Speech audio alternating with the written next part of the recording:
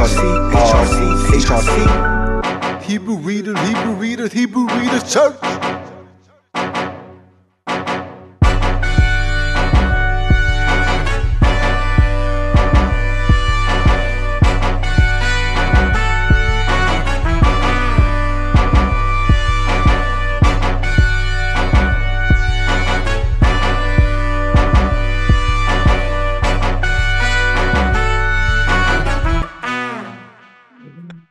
Peace be upon you all. Happy Sabbath day and welcome to Hebrew Readers Church. I'm your brother Kasafo.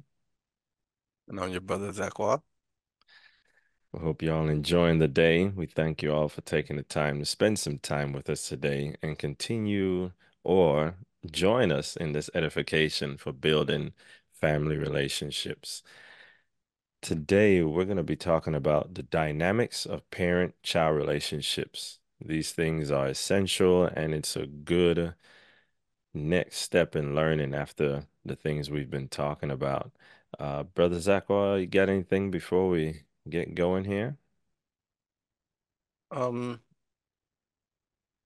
just really going into the scriptures and understanding how each relationship is to be handled, I think is very important. So, I hope everybody gains something from it and really gets to start utilizing it in your own um environments and families. Amen. Amen. With that, let's jump into the dynamics of parent-child relationships and let's start with the parent-daughter relationships. Can you start at Sirach or the book of Ecclesiasticus if you have the Apocrypha? Sirach chapter 3, verse 1, please. Hear me, your father, O children, and do thereafter that ye may be safe. So this is for sons and daughters as he's speaking to the children. Continue, please. For the Lord hath given the father honor over the children, and hath confirmed the authority of the mother over the sons. Daughters, your father has honor over the children all their days, and he is there to instruct you from your youth to prepare you for adulthood.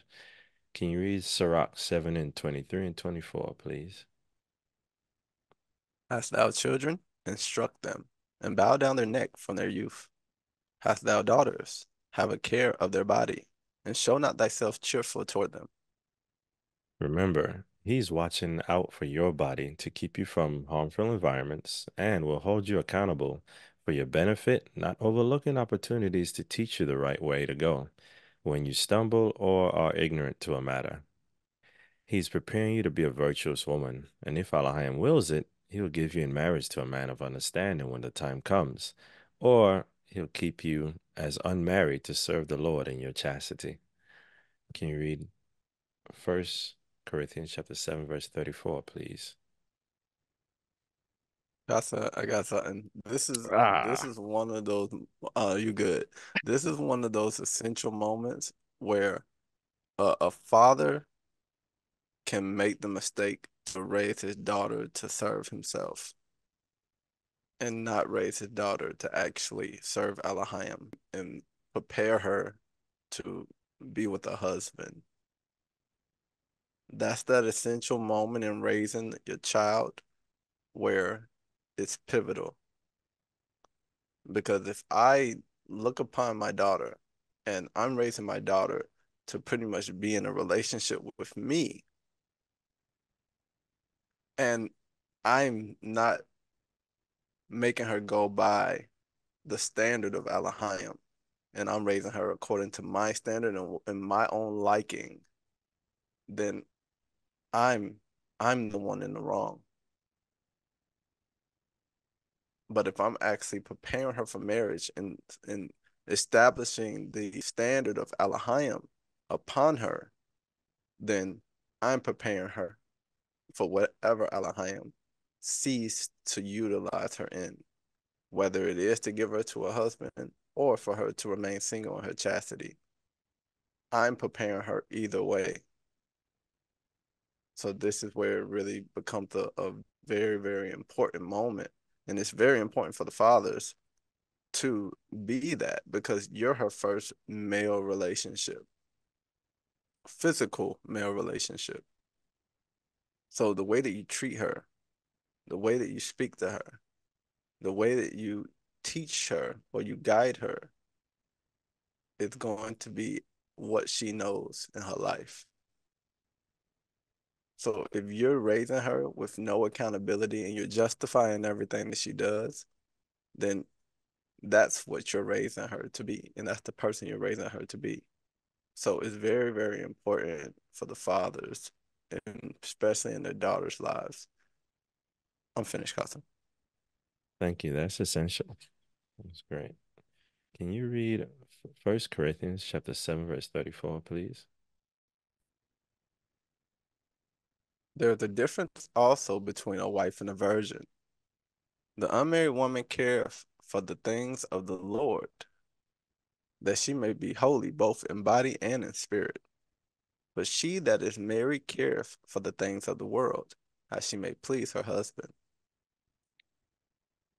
You see, if that daughter can't maintain her chastity and has a desire for a husband, give her unto a man of understanding that keeps the law. Can you read First Corinthians 7 and 9, please? But if they cannot contain, let them marry, for it is better to marry than to burn. Amen.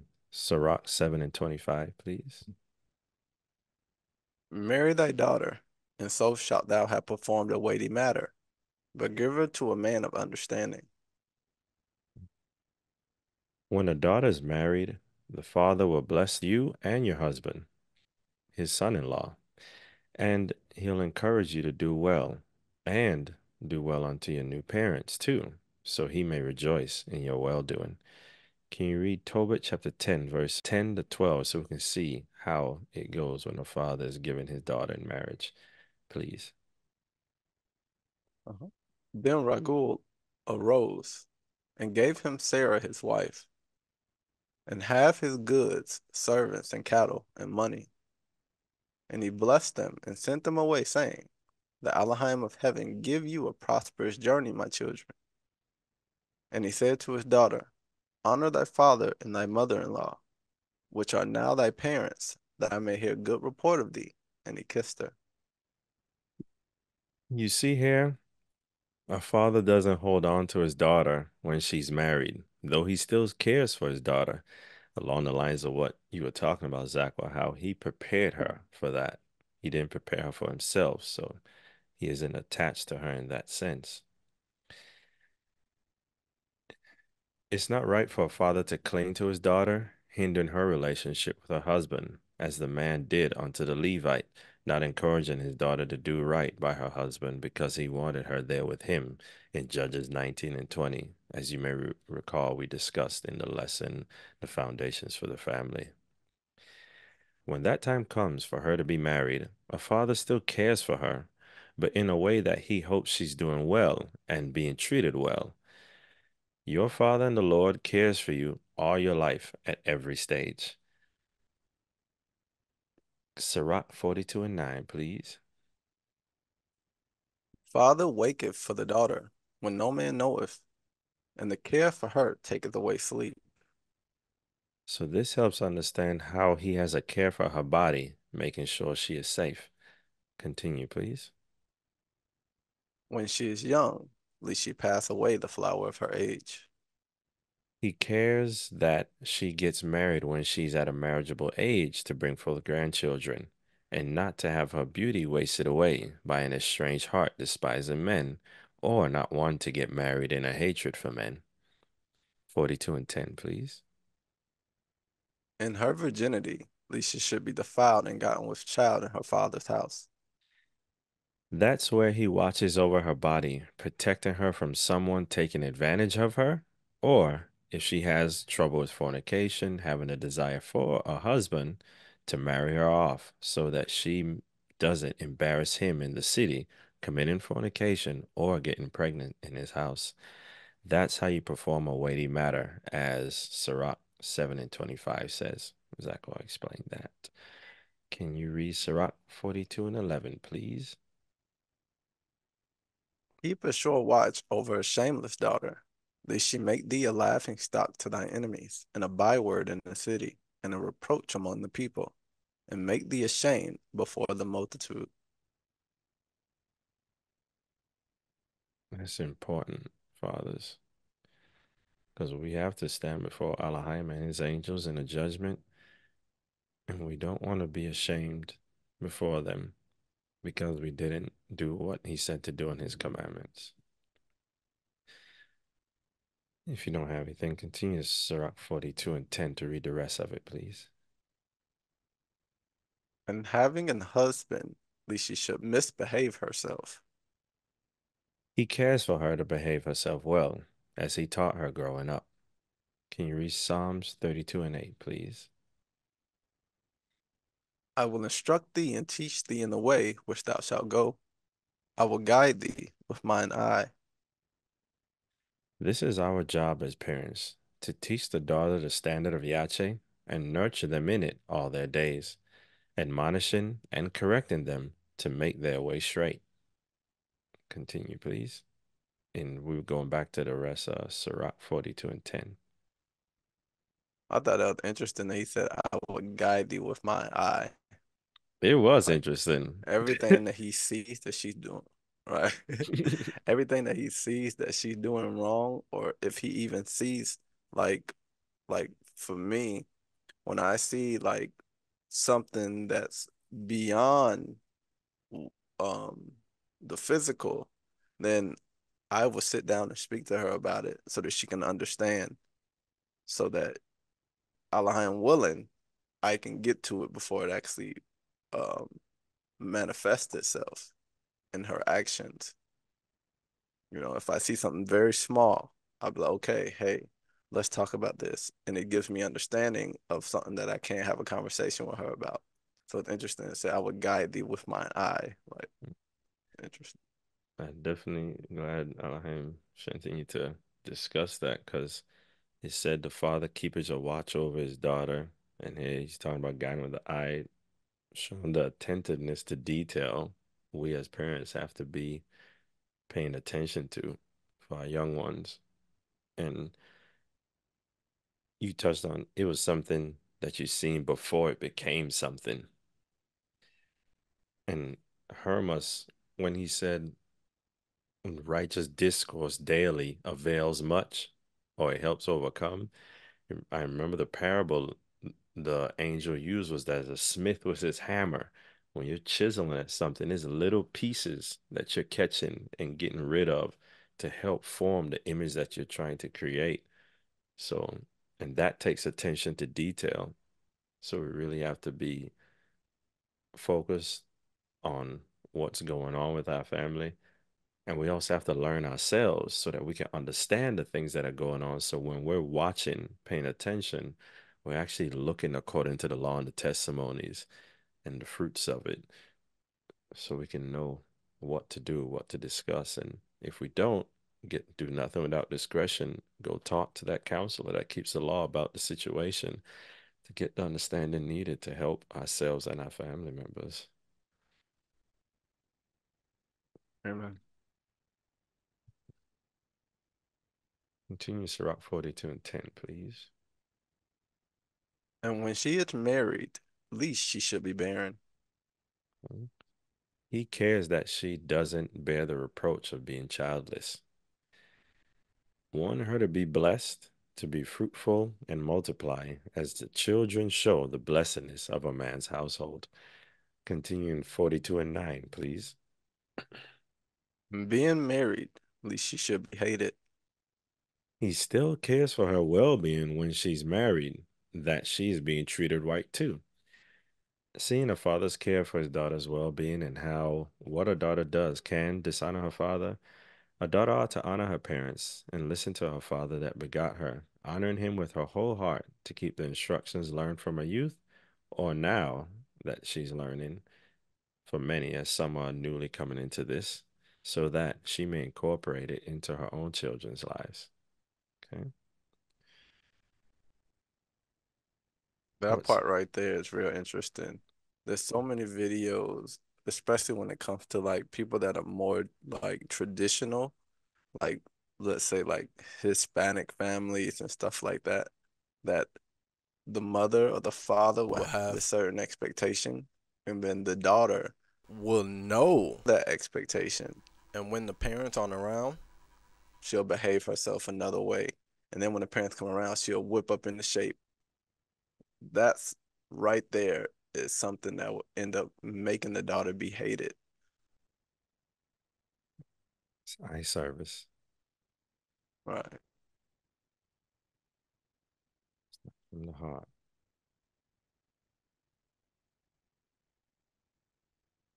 You're supposed to be the same person all the way around. And you're supposed to honor your parents. And she's not honoring her parents by doing contrary to them when they're not around.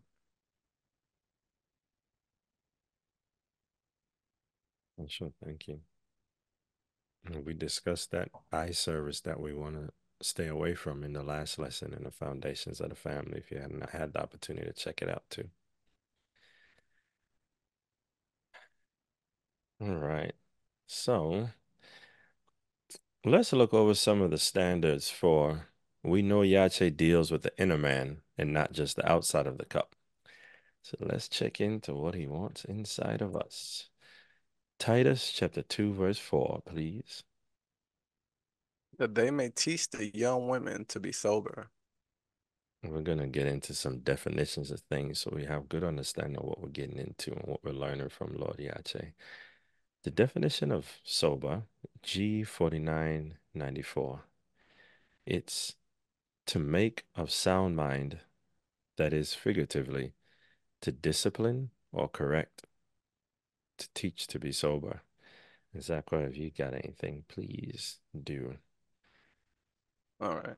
It says to make of a sound mind. It didn't say that she had to be of a sound mind. So there's a big difference. That's the parent's job. The parent's job is to make the daughter of a sound mind, that is, to discipline or correct. So these are the two methods that are used to make the daughter of a sound mind. You have to teach her to be sober so we can understand. It's amazing. Accountability to help her be sound minded. If you read the Thayer definition, it's going to give us more understanding of how we can help to make them sober. Thayer definition, restore one to his senses, to moderate, control, curb, disciple, to hold one to his duty, to admonish, to exhort earnestly.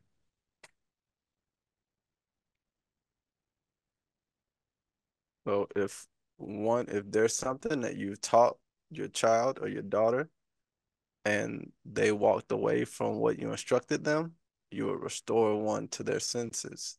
You'll say, hey, remember what you're supposed to do, right? To moderate, control, curb, or disciple. So that's what the parent is supposed to do. The parent is supposed to moderate the environment or moderate the the behavior of the child. That's why it says control or curb. So you would literally, when you see them going away from what's right, you would curb them. You would steer them back in the right direction to hold one to his duty. So you will hold that child accountable. You can't just say, oh, they're just a child. The child has to be held to a standard of accountability. Other than that, you're working backwards. Because if you don't hold the child to an accountability and you let them have their way when they're young, you're literally going to be trying to backtrack when they get older, trying to fix the things that you've allowed them to have their way in. So that doesn't make sense. To admonish, to exhort earnestly. And that's the parent's job, to admonish and exhort them on what's right and what they're supposed to be doing. Right? So that all of that helps them and teaches them to be sober and to have a sound mind. Yeah. All right. Continuing and understanding the standards for teaching our daughters. Can you continue reading that Titus verse, please? Verse 4. To love their husbands. To love their husbands. G 5362. Fond of man, that is, affectionate as a wife. Love their husbands. The definition of fond is having an affection or liking for. So, as you can probably already see, this is essential for teaching a daughter to have fondness for a man and affection as a wife. Because we already know from the last lesson what that demon Asmodeus is seeking to do to daughters from their virginity. So, helping her gain that affection and fondness and liking for a man is going to help her uphold the faith when she becomes a wife, if Elohim wills. Mhm. I can tell you, Casa, one thing that plays against this in modern day society is either the father or the mother gives the daughter a bad depiction of men by saying all men want is one thing. You have to watch out for this. They know they're no good. They're this and that. When you start painting that picture of men or boys her age, and you create that to be the image of a man other than the father, because that's not how the father is portrayed in most cases, or it is how the father is portrayed in some cases when it comes to a bitter mother, Mhm. that all men are no good. So that creates that disdain for men. And then your daughter grows up not trusting or not being willing to be fond or love or have love for a man or have affection or liking toward them. So you can see how that actually plays out by the household or the environment that the daughter is raised in. It's true. It's, like they talked about, we sacrifice our kids to the errors of our hearts, teaching them our perspectives that aren't according to Elohim's. Thank you for that. Continue that verse, please. To love their children. G 5388. Fond of one's children, that is maternal. Love their children. That's major too. It was some lesson we discussed where that was a part of the struggle in the world today, where mothers, I think it was in a women's series, where mothers lost a love for their children, where they wouldn't even want to nurse their children themselves, to breastfeed them and things like that. And of course, we could understand the importance of having that love, that affection for a child. It matters, you know. It helps them develop affection for others, having had affection for themselves.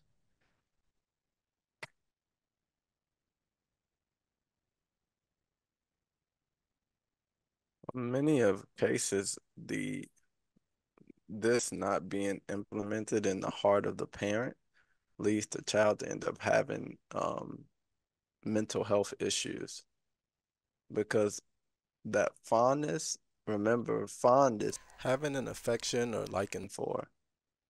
So if you're in an environment where your parent is only fond of you when you're doing what they desire for you to do, um, when you're only received when you're doing something that is well in their eyes, then that creates that that lack of maternal support. So we're supposed to be fond of our children. That means that we're actually supposed to like our children, not just be their parents or their father or their mother. We're supposed to like them, and we're supposed to build them up for them to be someone that we love. And that's our job as parents. That's why I said love their children. We're supposed to build them up to be a person that we love. And if we're not building the child up to be a person that we love and we want to be around, then we're not doing something right.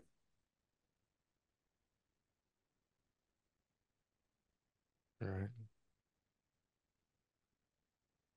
It puts the it puts the fruits or the precepts together. Remember the scripture said, "He that teaches his son grieveth the enemy." Right. So it helps understand it's not just teaching the child. You have to have affection for the child too. You have to have that liking for them from the get-go to be in the right spirit to teach them to grieve the enemy, because you're going to lead them aright as opposed to hating them, being embittered with them, which are spirits of the enemy. You're not going to be able to teach them in the way Elohim wants them to be taught so that they could grow into a person that will serve Elohim. So, gotta That's have the, correct. yeah, it gotta be the law and the fruits in what we're doing. Mhm. And that starts with the parent. Because Mhm. in this sense, the parent is the root and the child, the child is the fruit of the tree. So if the root in the tree is what's the word, Casa? Is rotten, then the fruit's going to be rotten. So we have to make sure as parents that our tree isn't rotted, that our tree is live and vibrant, that we're actually walking in the fruits of the Spirit ourselves, not walking in the works of the flesh, actually keeping the commandments ourselves, which is that part is actually coming up later in the lesson, that we have to walk it and be the example for our children to have an example. I'm not going to go too much into it because we're actually going to go into it pretty um, detailed. Yeah, that's essential. And we touched out on the foundations in the last lesson about a man struggling with obeying the Lord is going to affect his family. Let's continue in Titus 2 and 5, please. To be discreet. This is G4998. Safe in mind, sound in mind. That is, self-controlled. Moderate as to opinion or passion. Discreet, sober, temperate. This is interesting from where Paul started, where you have to help the daughter by the admonitions given to be sober. You have to teach her affection for a man, fondness for a man, love for her husband. Teach her to have affection for her children. These are things that are going to help her walk in the faith in her mind. And it's going to make her discreet. She's going to have that understanding to be sound of mind and, and moderate as to her opinion and passions, gaining that control of her emotions, being temperate, cleaving to her father or to her husband, to help her be discreet in all her works, doing everything according to the fruits and the laws. Helping her, it's interesting. Moderate as to opinion. This is a woman who's not opinionated, where she has her own mind, but she's already been taught from her youth to be subject to her father, subject to her parents.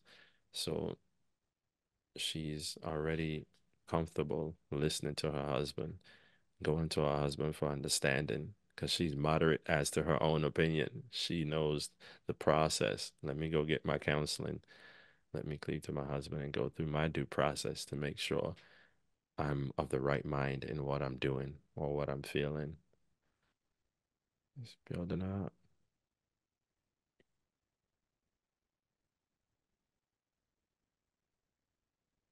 You If you, see, it says moderate as to opinion or passion. You mhm. see those things are right next to each other because usually to be discreet, she has to be self-controlled in her passions, and that's what you're supposed to teach your daughter, to be self-controlled in her passions, not to be given over to her emotions. That's why if you read the Thayer's definition, it's gonna actually go further into it. The Thayer definition of a sound mind, sane in one's senses, curbing one's desires and impulses, self-controlled, temperate. Right. Now, for many of us, even the parents, it's good to learn these things that you should have learned from your youth. And now you can learn them now so that you can actually learn them. And a lot of you guys are going to be learning with your daughters.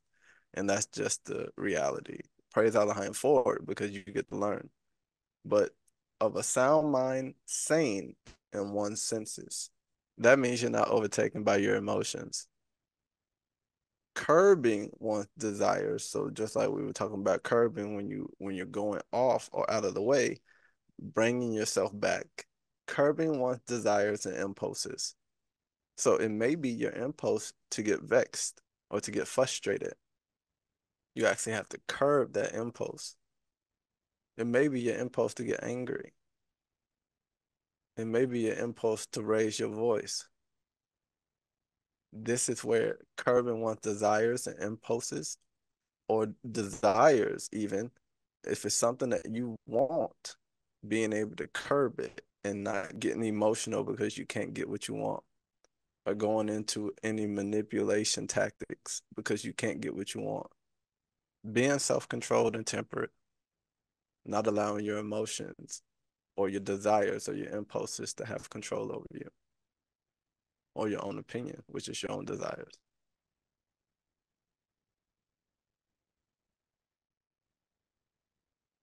Thank you.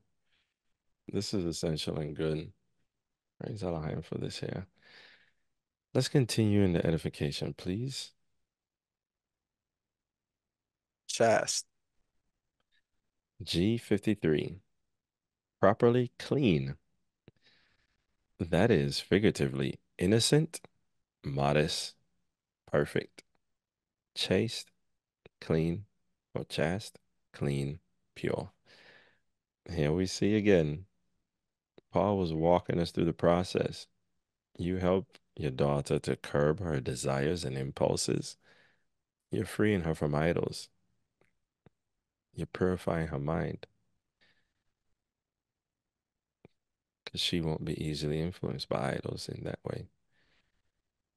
It's going to make her innocent before Allahayim, modest in her manner, her mindset, the way she carries herself, the way she dresses, and make her perfect before Allahayim, who you're preparing her to serve.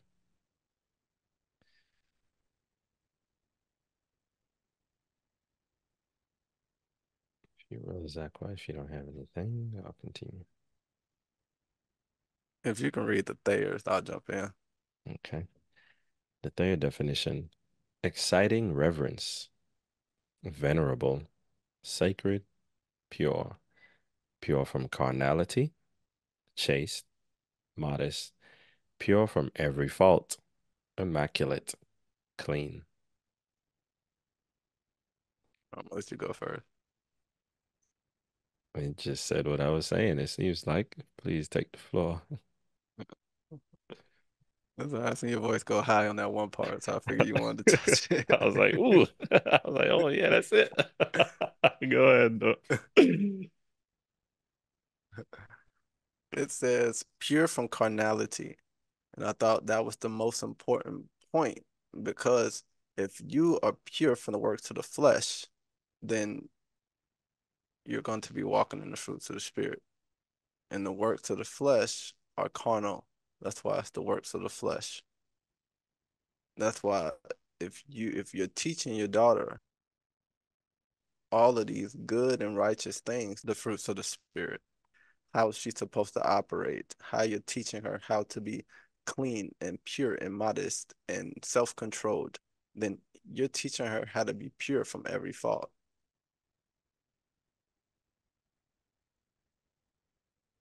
Mm. Perfecting her. Washing her by the word, that she may be blameless.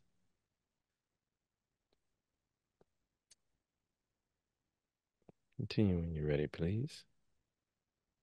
Keep her at home. And this is good. Keep us at home.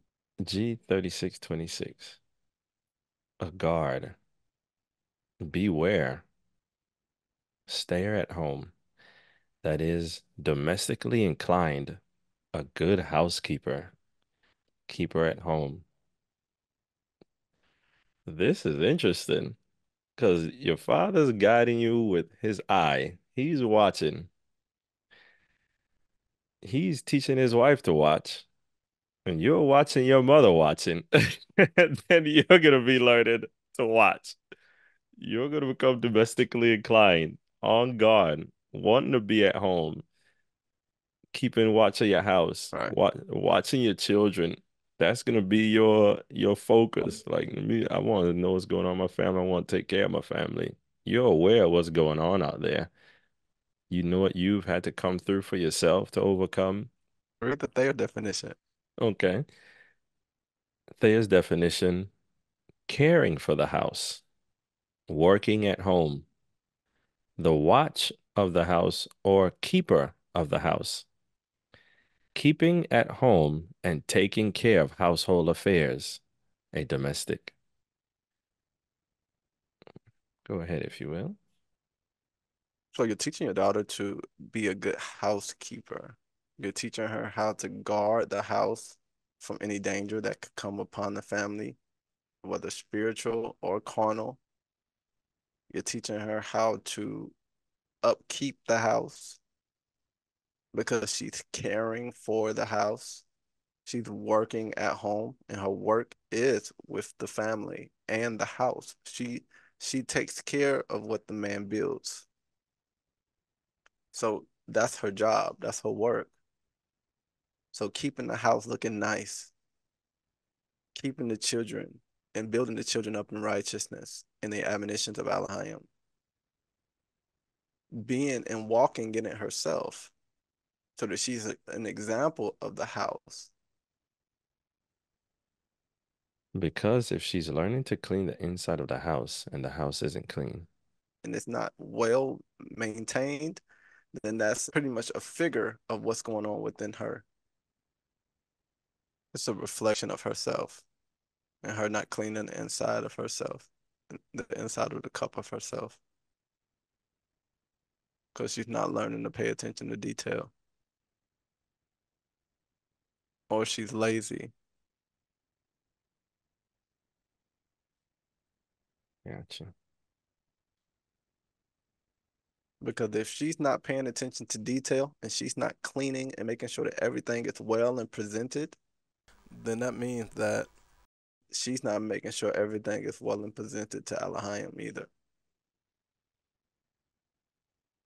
Because if she's not taking care of the carnal things that a man has built and set up for her, how can she take care of the thing that Elohim built and set up for her, which is her vessel?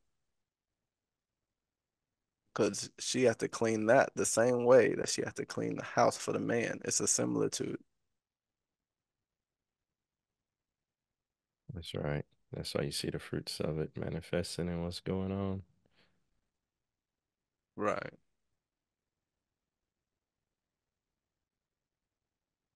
So you can see how important it is that Elohim is saying that she has to be a keeper at home, and the things that go into being a keeper at home actually teaches her to pay attention to detail.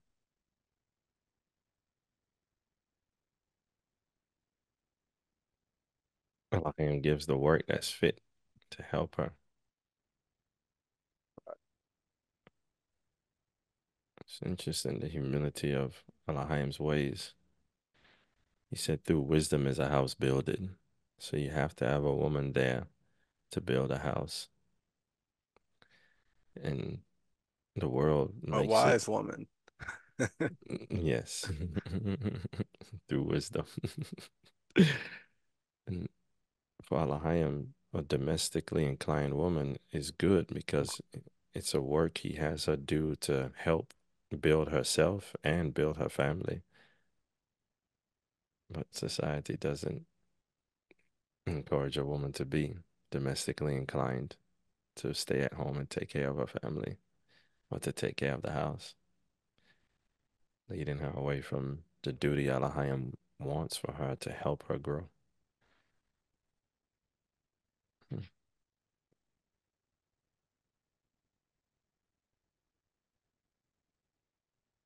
And we get to see the fruits of it.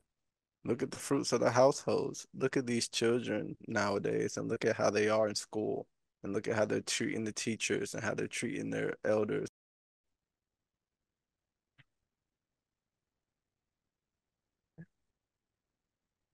Definitely seeing the fruits of the labors of today.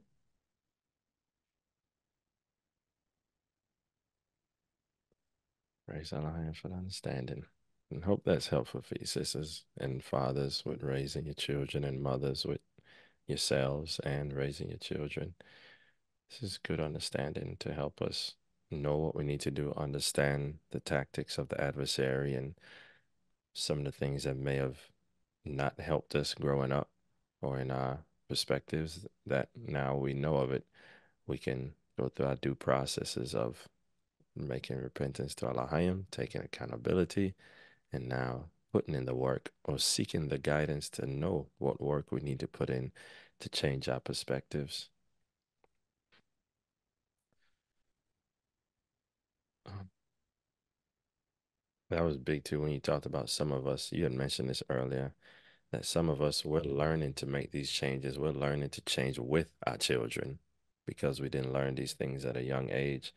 And I thought Allahim knows what he's doing because that also helps teach our children humility for them to see us go through the process of confessing faults, making the changes, putting in the work, implementing things to get better so that they can know you can do it too, you know? Okay. Right. If we can continue in Titus chapter 2, verse 5. We have the next portion there, please. Good. Good. G18. The Thayer's definition is of good constitution or nature, useful, salutary, good, pleasant, agreeable, joyful, happy, excellent, distinguished, upright, honorable. You're you're teaching your daughter to be in the right spirit, to be joyful, to be happy, and you're also helping her learn herself, like how she carries herself, to be of good constitution or nature, like her mannerisms, her way of dealing. You're teaching her to be good in every respect so that she can do it for herself, her own salvation, and also when she has a family, she can lead them in the right way. Um, Zachariah? Yeah. Upright, honest, honorable, right? Pleasant, agreeable. All of these words. Useful. That means that she comes and helps. She's not lazy. Like like when we start actually breaking down all of these words and the standard of Alahayim and how we're supposed to teach our children, it covers everything. Like, it really shows us how we're supposed to be as a person. And this is the standard. And it puts the fathers, it puts us to a standard too, because these children have to see it. So it's not just something to tell them, but we have to walk in it ourselves. Yeah, else we're gonna be cast away. Yeah. So Continue when you're ready, please. Obedient to their own husbands. This is G 5293. I think his definition is to arrange under, to subordinate, to subject, put in subjection, to subject oneself, obey, to submit to one's control, to yield to one's admonition or advice, to obey, be subject.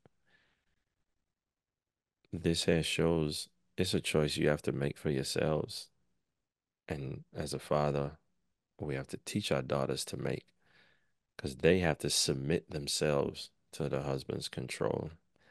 They have to arrange themselves under him, to subordinate themselves and put themselves in subjection under him. It's a choice to yield to his admonition and his advice, to curb that passion to go contrary to him, but to yield yourselves unto Elohim and his will, to be subject unto your own husband. Zachariah, if you will. I thought that was good. That the word of Elohim be not blasphemed. Look at what you're doing by just doing that. What we just discussed, that process from going from learning to be sober, learning to have that moderation, and then going through the steps to become that pure woman, that discreet, that chaste and good woman, and then holding yourself to that accountability in Elohim by staying in subjection to your husband like he commanded. You're exalting the word of Elohim, Yache himself. You're exalting our holy parents so that the enemy can't blaspheme. All right. So hopefully that helps for daughters, and giving them a right perspective and upbringing, even though they may be adults now, still young in the faith. So hopefully it helps.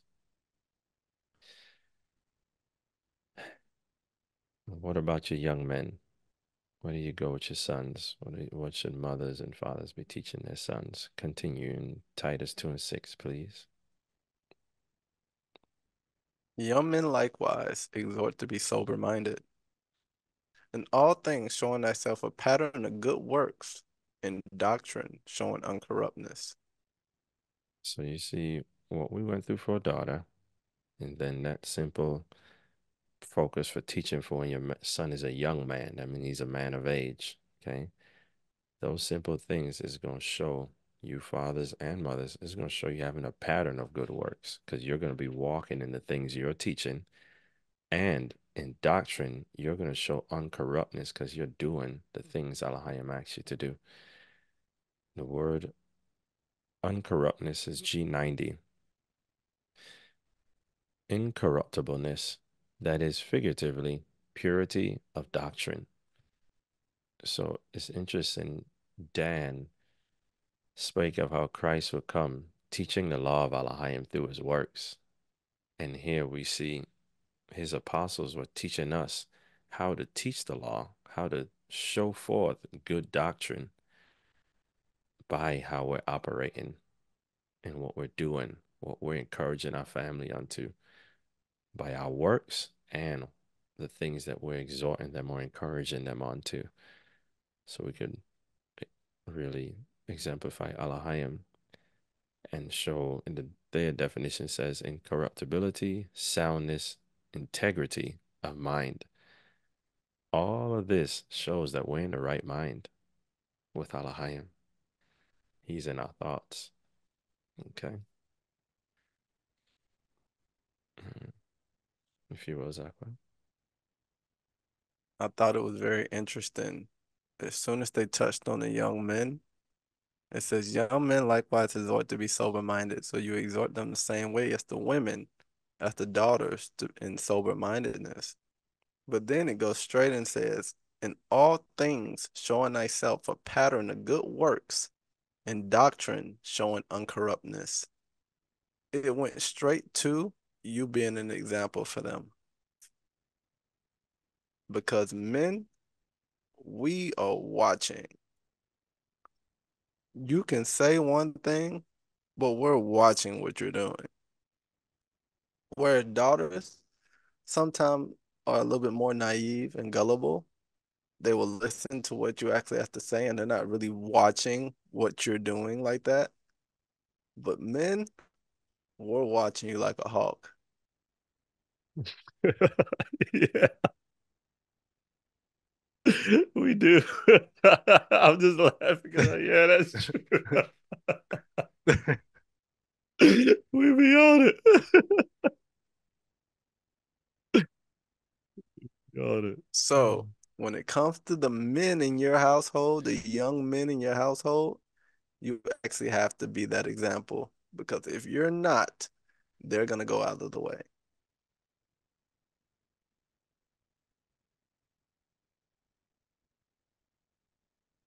And you have to keep the commandments. You have to bear the fruits of the spirit.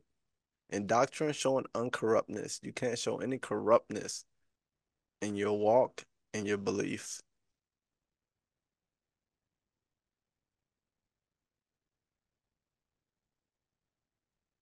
For The conversion. Thayer definition says incorruptibility, soundness, integrity of mind.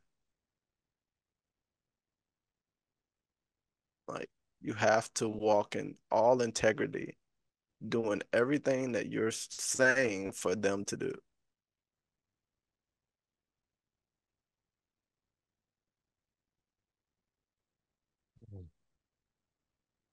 Gotta keep out of the hypocrisy and perfect everything.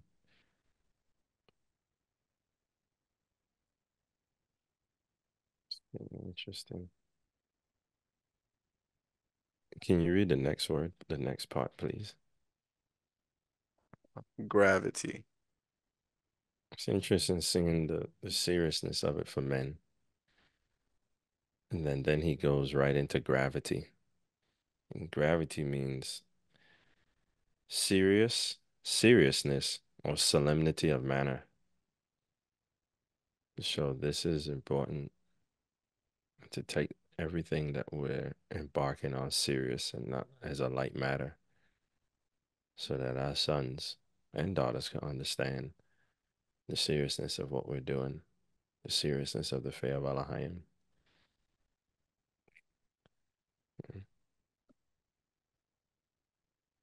G4587. This is gravity. Venerableness, that is probity. Gravity, honesty. Okay. Venerableness, that's according to a great deal of respect, especially because of age, wisdom, or character.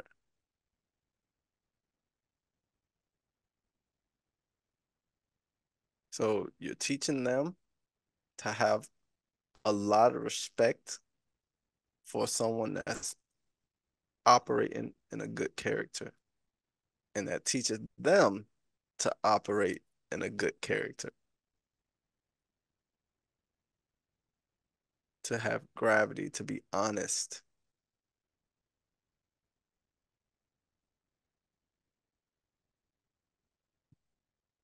Mhm.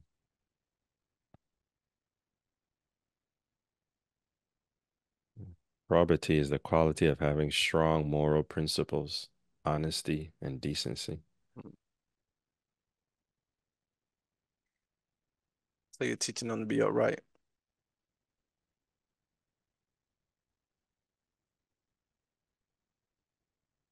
and to respect others.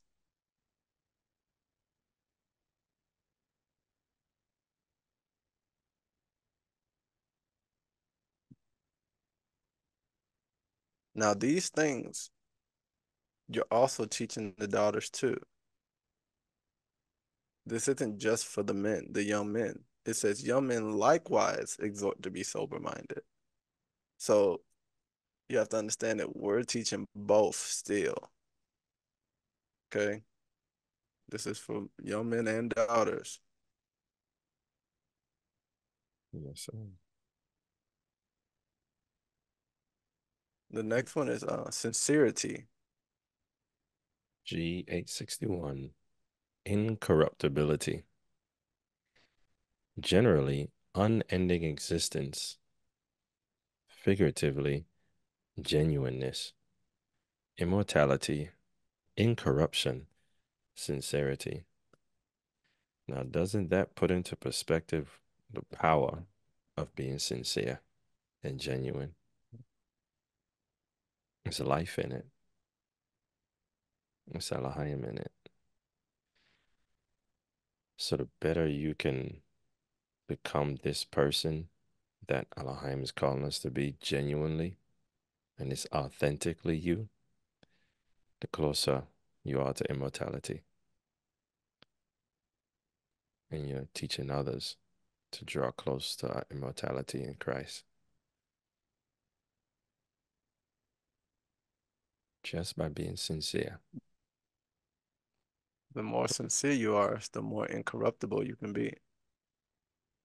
Because if I'm sincere in my work, so I'm sincere in what I'm doing or what I'm saying, I can't be swayed to go in the wrong direction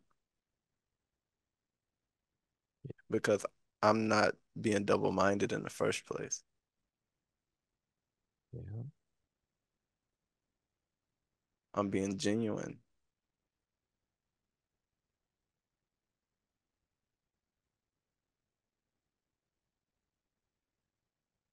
Mhm. A great, You got something else, Casa? You want to keep going? I'm about to. The great lesson for working on that sincerity to get to that one man, flee from partiality. If you haven't had the opportunity to check it out, let's continue in Titus 2 and 8, please. Sound speech. G5199. Healthy, that is, well in body, figuratively, true in doctrine, sound, whole.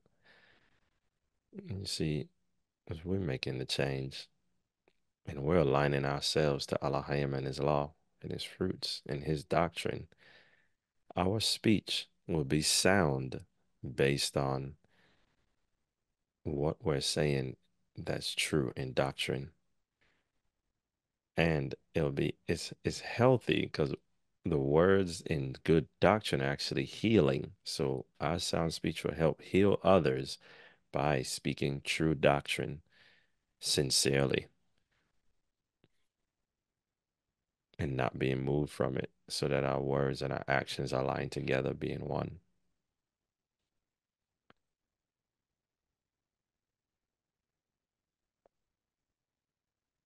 To They are add de- to you, the yeah. oh, I'm sorry, Casa. You gave me a good pause on that one. Yeah, I thought you might want the Thayers and I jumped too soon. Sorry. It's all good.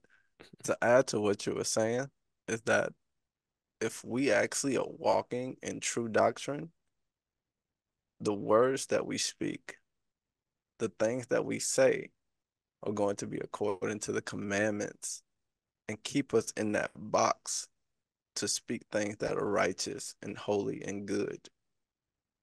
Because one, the scripture says, let no corrupt communication come forth out of thy mouth.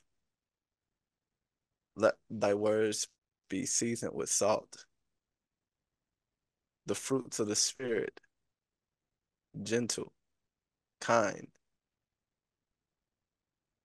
temperate. If we're actually walking in sound doctrine, our speech is going to change. The way we communicate with one another is going to be more healthy and not toxic. Yeah. It's going to be more loving and not full of hatred or undertone of hatred or anger or hostility. So the doctrine actually will start changing our speech.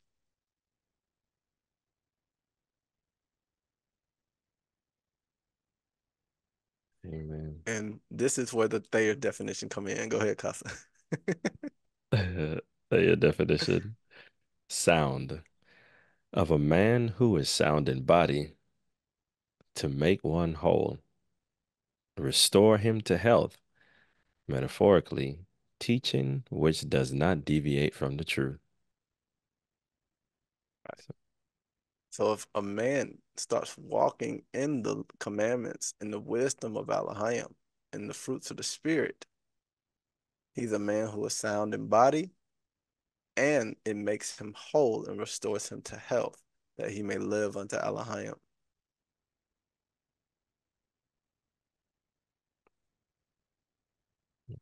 Power of the truth, power of true doctrine, healing us by the word. It's healing us from the world and the spirits of it.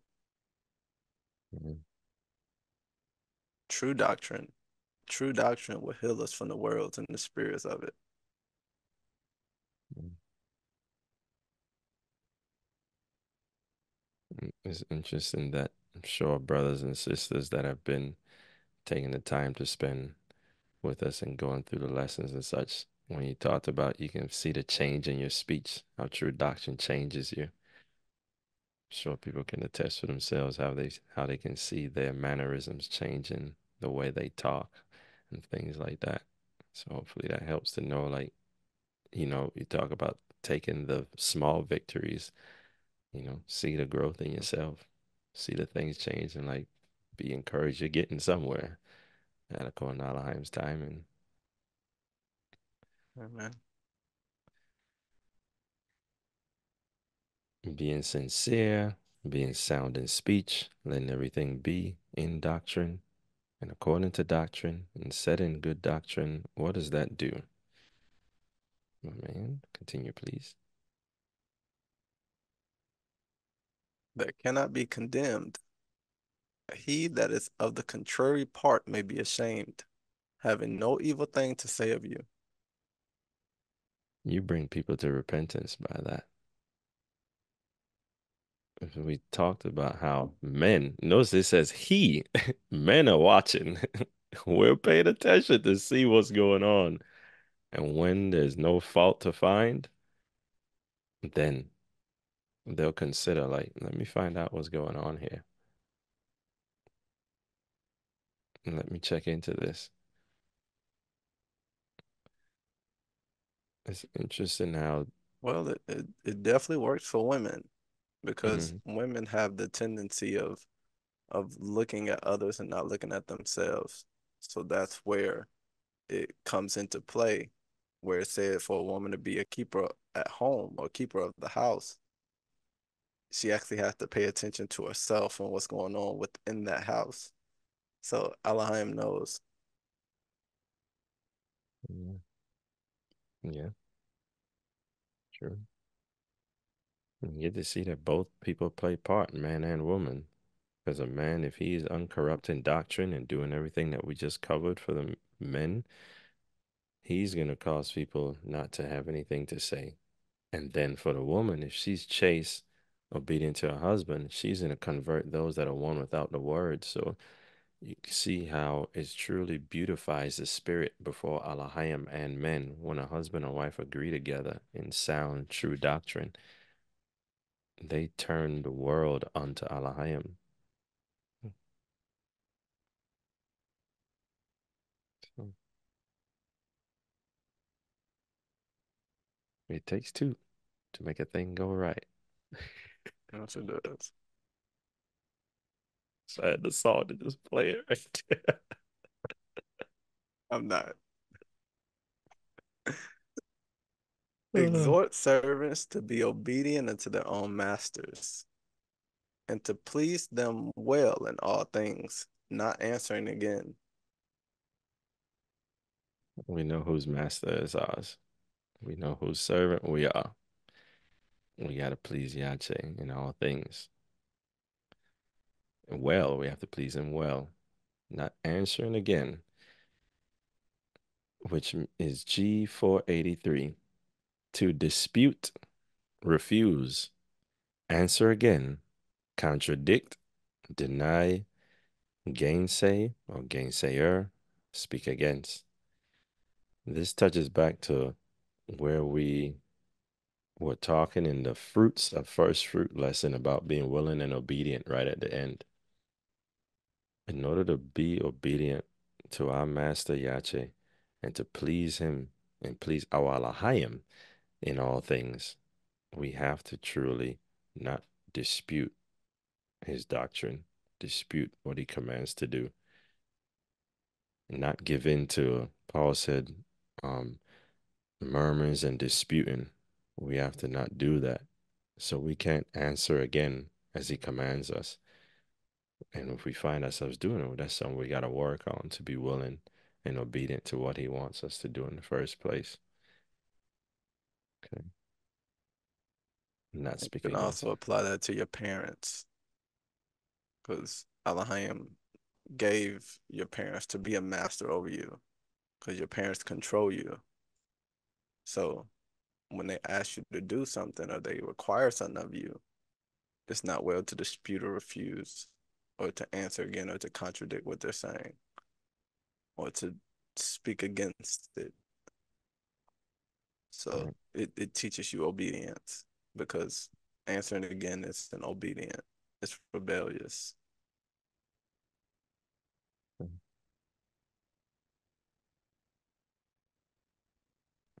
Amen.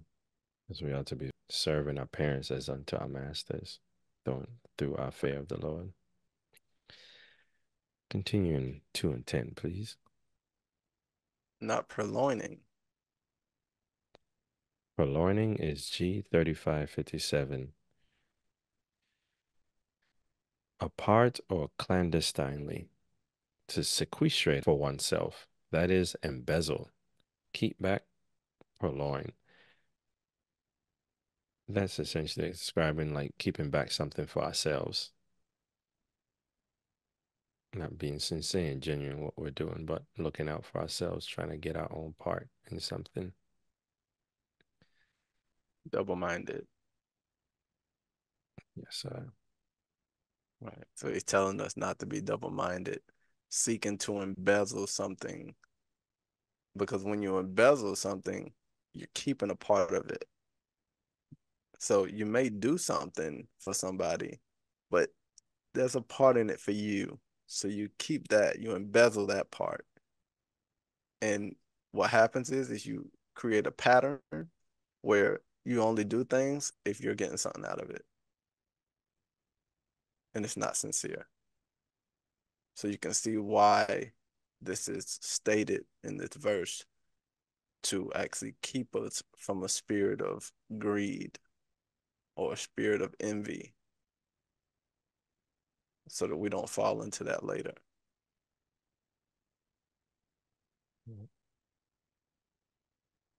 You have the Acts chapter 5 with Ananias and Sapphira's wife, for an example of keeping back part for themselves.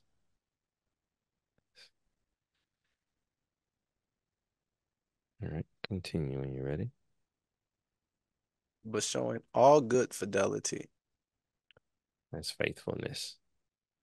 We essentially got an understanding of what being faithful to Elohim is through what we've been discussing thus far. And what does that do? Continue, please. That they may adorn the doctrine of Elohim, our Savior, in all things. We clothe ourselves in Elohim's faithfulness if we walk in all the things we've been talking about. Continue, please.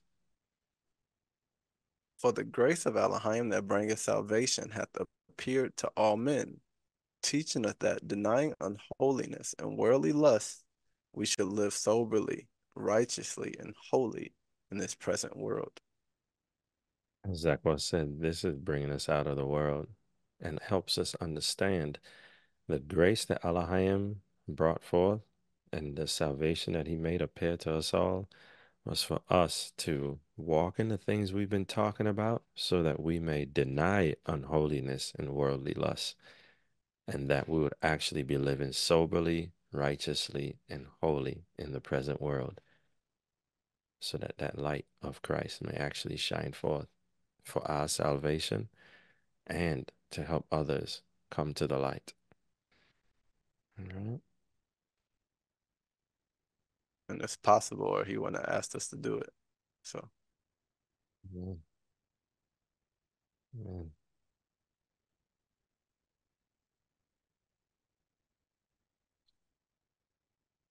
Mm.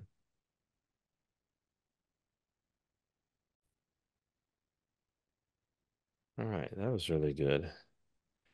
Now that we have the basis of what to instruct and teach our daughters and children, let's continue to understand what more is needed for their edification and growth. Can you read Sirach 7 and 27, please? honor thy father with thy whole heart, and forget not the sorrows of thy mother. Remember that thou wast begotten of them, and how canst thou recompense them the things that they have done for thee? Let that fact be a foundational reason to honor them.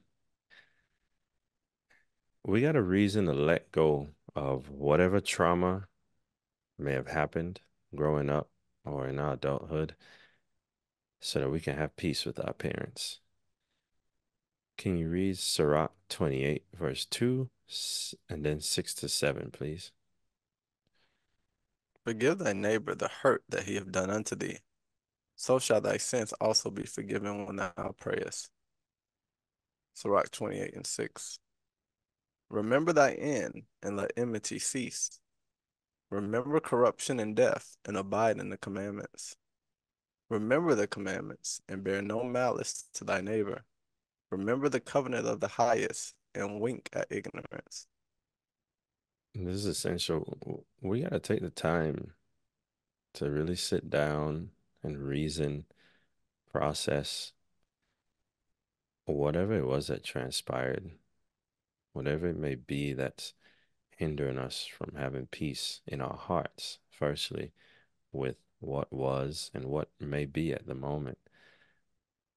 And these admonitions are essential for getting past these things, to know that I need to forgive my neighbor for the hurt that was done to me so that I can be forgiven when I pray. I need to let that enmity cease and remember corruption and death, that it can happen to all of us, and death is appointed for all of us naturally. So that I need to abide in the commandments so that I may have life regardless of what transpired. And not bear malice, remembering the covenant of Elohim, to wink at ignorance. Get understanding that whatever that person did, interesting. And get the precept after whatever that person did, it was done in ignorance. They don't understand what they're doing when overtaken by spirits. People don't really understand it because we touched on in the pride lesson how when people die, is then they realize, like, man, had I would have known what I was doing, I'd have done no other business but what was right to Elohim. So understand, it's people really are struggling and overtaken with the things that they do. And Peter touched on this. Y'all remember we talked about how we're not supposed to call people a fool, right? Or we'll be in danger of the hellfire and things like that. Hear what Peter said in the Acts of Peter. This is chapter 28, after they were getting ready to burn Peter, after a magician had did a trick with a dead body to make the people think he had powers and that Peter was a false prophet. And the people said they were going to burn Peter for that. And when they were gathering wood and torches to burn Peter, hear what Peter said.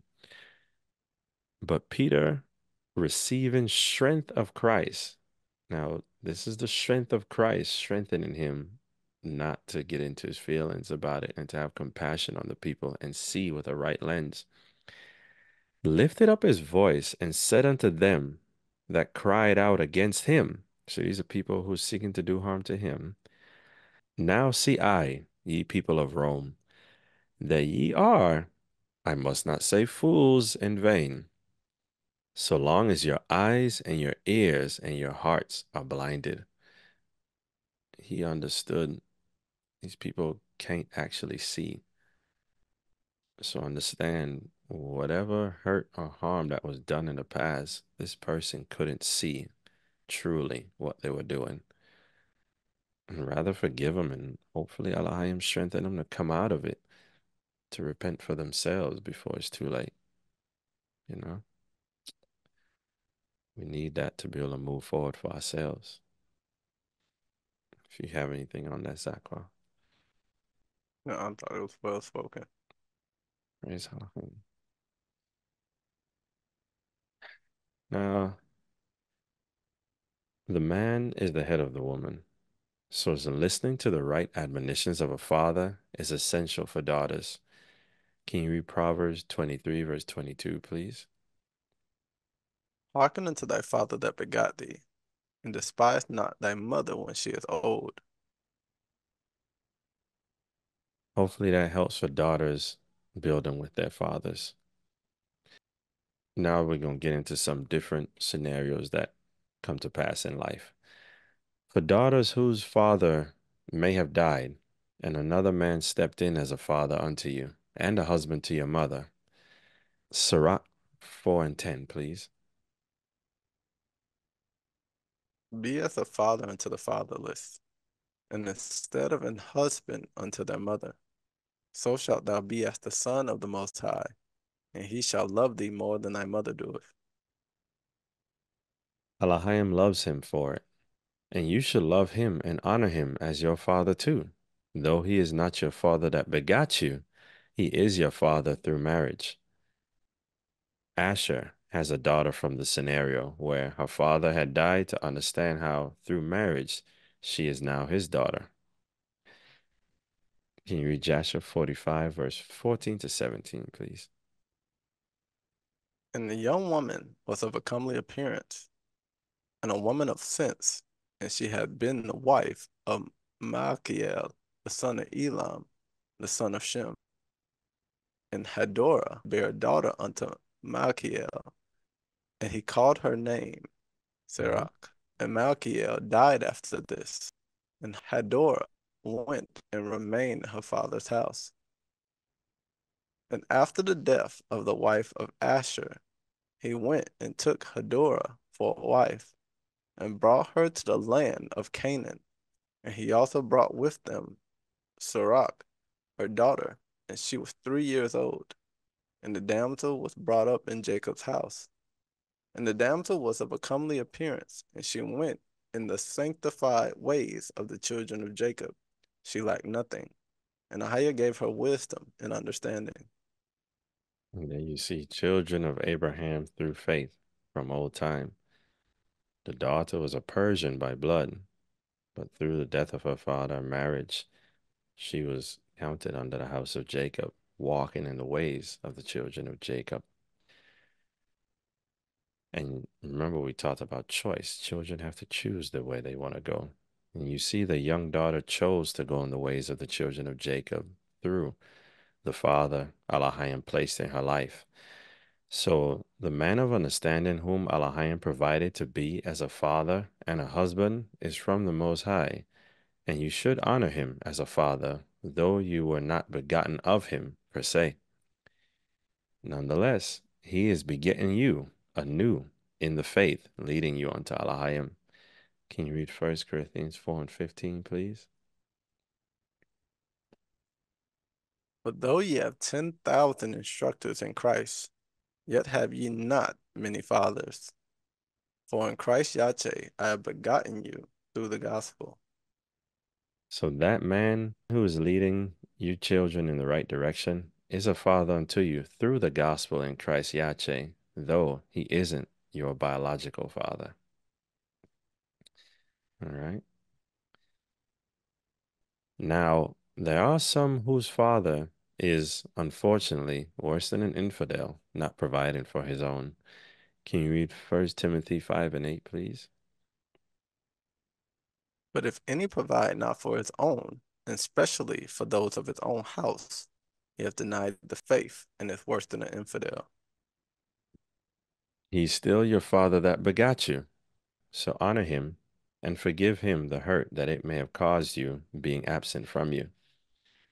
Now, there may be another man who has been as a father to you, and a husband to your mother. Honor him and follow his guidance in the faith, as he is your father through marriage, whom the Lord has given you and your mother to have in his care. And we're going into the law to see how that works. Exodus 21 and 4, please. If his master hath given him a wife, and she have borne him sons or daughters, the wife and her children shall be her master's, and he shall go out by himself. So, the Lord can remove a man out of the mother and children's lives if the man departs from serving him. And the Lord can give that household to another who will do his service and take care of the family. Going to touch on some different family scenarios. Okay. Your in-laws, your in-law parents, or your parents-in-law, or your parents through marriage to their child. Can you read Tobit 10 and 12, please? And he said to his daughter, Honor thy father and thy mother-in-law, which are now thy parents, that I may hear a good report of thee. And he kissed her. Okay, so we see that in scripture. Now, step parents or foster parents, when someone's fatherless or lost a parent. When a father dies, his wife is widowed and the child is fatherless. Then, when the widow remarries, the husband is the child's father. As we just read about, that's what transpired with Asher and Hadurah and Sirach. And we can look in the scriptures to see that she was considered Asher's daughter from that point on. We had read Joshua 45 and 15 and 16. Can you read Joshua 54 and 92, please? And they went along until they came nigh unto their houses, and they found Sirach, the daughter of Asher, going forth to meet them. So through marriage of the widow, her child Sirach was Asher's daughter, counted under the house of Jacob. Verse 98, please. And Jacob blessed Sirach when she spoke these words before him. And he said unto her, My daughter, may death never prevail over thee, for thou hast revived my spirit. Only speak yet before me as thou hast spoken, for thou hast gladdened me with all thy words. So there you see through scripture, she was truly a part of their family, even Jacob's daughter and considered Asher's daughter too. And you can read through the testimonies like Numbers 26 and 46 to see that it was speaking of that same girl, and Genesis 46 and 17. Now, when when a mother takes another spouse besides your father that begot you, that's your mother's spouse. There's a different scenario now. That first scenario with the step or foster parent, your father had died or your parent had died. This is when your parent's not dead. Okay. When a mother takes another spouse besides your father that begot you, that's your mother's spouse. Not your father, too, if your father that begot you didn't leave you fatherless as an infidel or pass away. It goes the same if the scenario was of a mother instead. Okay? Can you read Leviticus 18 and 8, please? The nakedness of thy father's wife shalt thou not uncover. It is thy father's nakedness. So you see in the law, when your father has another spouse that's not your mother, that's your father's wife. It's not your mother, so long as your mother didn't leave you motherless as an infidel or she didn't pass away. Okay? Now, getting into blended families, as this is what's going on in the world today, so get to talk about it to get some understanding of what the calling is for us if we happen to be in this environment. When a father is still alive and in their child's life, though divorced from the mother, that is still your father that begot you and is due honor for that reason and because he's not forsaking you to leave you fatherless, as Sirach 7 and 27 and 28 or Proverbs 23 and 22 speaks of not being in your life. Now, he and your mother may have separated, and they should have remained alone to give whomever did the wrong an opportunity to repent and be reconciled with one another. Or other scenarios where one parent may have left in unbelief. Unfortunately, they didn't both walk as believers, and one or both of them may have remarried someone else, which put them both in transgression. And now you're in a blended family where you have your parents and then their respective spouses. For you, the child, if your father didn't forsake you to leave you fatherless, then hearken to your father that begot you, like the scriptures say, as he is your father. Now, the man whom your mother may have married is her husband, so respect him as we ought to respect our elders. Yet he's not your father, having dominion over you too, since you're not fatherless, because your father that begot you is still in your life and provides for you as a man of faith does. Can you read 1 Peter 5 and 5, please? Yes. Likewise, ye younger, submit yourselves unto the elder. Submit yourselves to your mother's spouse in respect and humility as an elder, though it's not your father. Continue, please. Yea, all of you be subject one to another, and be clothed with humility. That's showing humility even in a tough environment of having a blended family. Continue, please. For Elohim resisteth the proud, and giveth grace to the humble. You don't want to get lifted up against your parent's spouse just because it's not your parent, or angry at their enforcement trying to gain authority over you. Yes, you do listen to your parent in the Lord that begot you, first and foremost, but you also show humility towards your other parent's spouse and communicate in meekness when you cannot do something they're asking out of reverence for your parent that begot you. Staying humble in the uncomfortable environment of a blended family will get you grace from Elohim. Can you read verse 6, please? Humble yourself, therefore, under the mighty hand of Elohim, that he may exalt you in due time. And in due time, you will be exalted from the growth in the fruits of the Spirit from the experience. Continue, please. Casting all your care upon him, for he cares for you. It can really be tough in these blended family environments.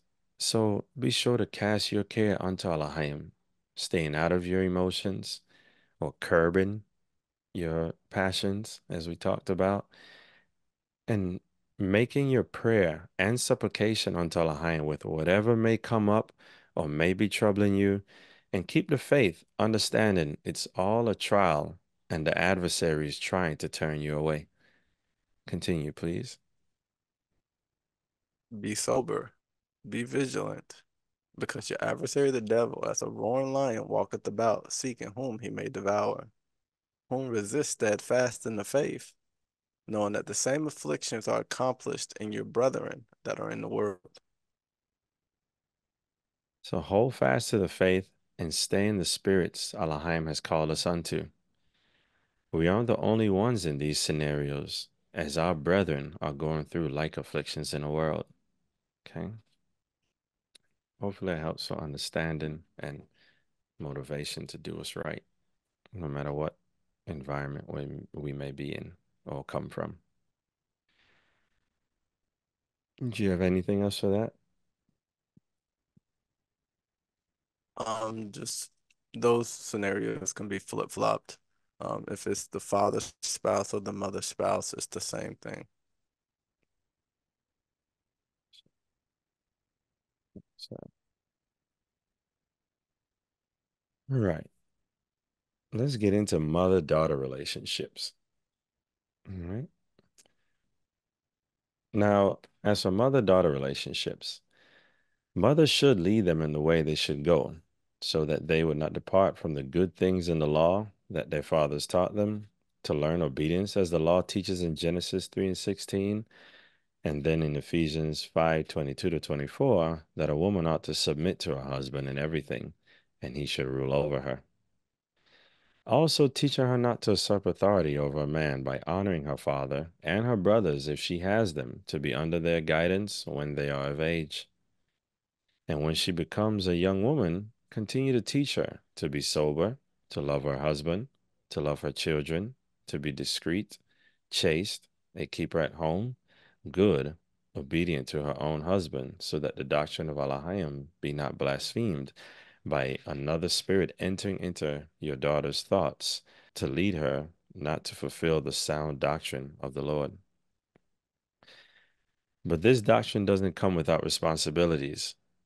For the mother must be walking in the admonitions of the Lord to be an example of a believer to the daughter, so that the daughter be not discouraged and see that it's possible and not hard. Let's look in the scripts for dynamics of mother-daughter relationships. A mother with her young daughter teaches her daughters the good things in the law firstly by her own manner of living and behavior. In Titus 2 and 3, please. The aged women likewise, that they be in behavior as becometh holiness, not false accusers, not given too much wine. Mother first needs to grow and set an example of a believer herself, to be in behavior becoming of holiness, keeping the laws and bringing forth the fruits of it. Continue, please. Teachers of good things. She should teach her young children good things in the law and testimonies, guiding her house, not only by her words, but by her conduct, being an example of guarding her emotions for the daughter to have an example of how to deal with situations. Now, when her daughter gets older or she comes across other young women, when she teaches young women, she should teach specifically as commanded by the sound doctrine of the Lord. Titus 2, verse 4 to 5, please. That they may teach the young women to be sober, to love their husbands, to love their children, to be discreet, chaste, keepers at home, good, obedient to their own husbands, that the word of Elohim be not blasphemed. That's the things women hold each other accountable to, and the direction they raise their young daughters to go in, so that they do not depart when they are married. This means you all watch each other's back to support the furtherance of each other's faith by exhorting each other to be of the right mindset and do these things that Elohim be not blasphemed whenever one of you may be going out of the way. For unmarried women, the teaching is 1 Corinthians 7 and 34, please. There's a difference also between a wife and a virgin. The unmarried woman careth for the things of the Lord, that she may be holy, both in body and in spirit. But she that is married careth for the things of the world, as she may please her husband.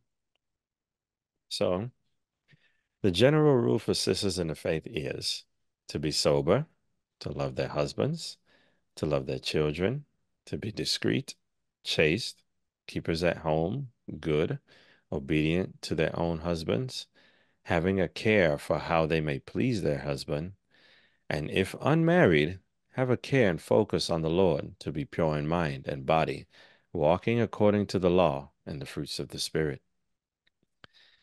Make sure you go back over these words and understand for yourselves and helping one another.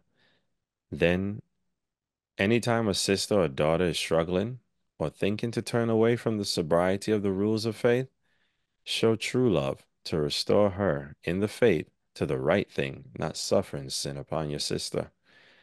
Can you read Leviticus 19 and 17, please? Thou shalt not hate thy brother in thy heart. Thou shalt in any wise rebuke thy neighbor, and not suffer sin upon them.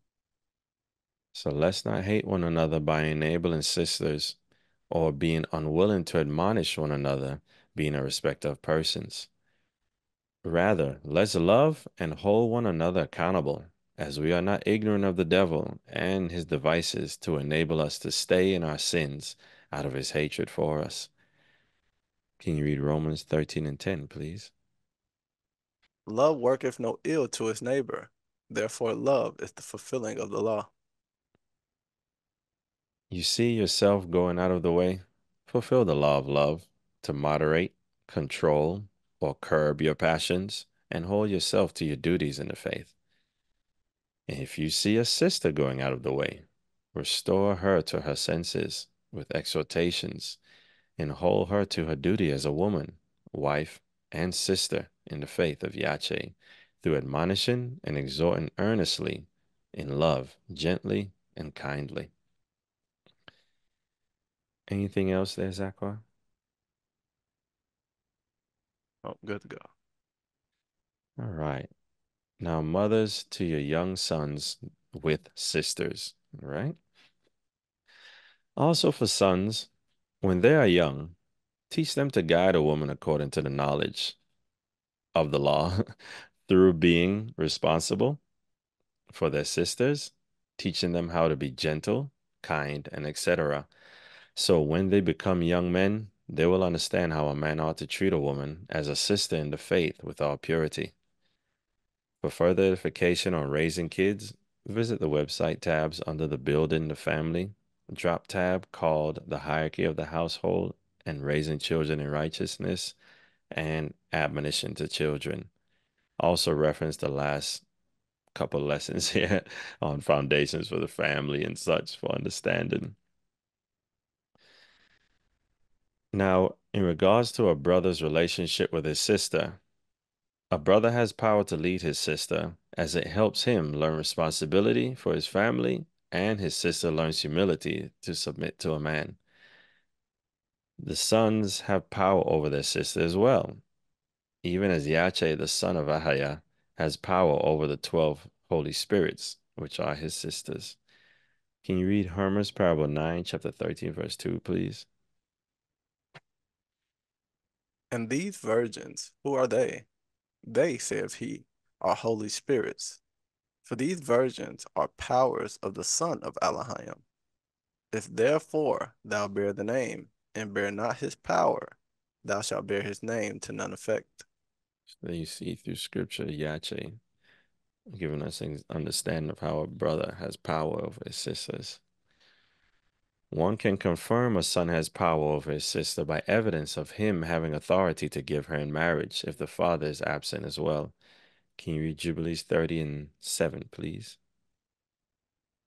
And if there is any man who wisheth in Israel to give his daughter or his sister to any man who is of the seed of the Gentiles, he shall surely die, and they shall stone him with stones, for he hath wrought shame in Israel.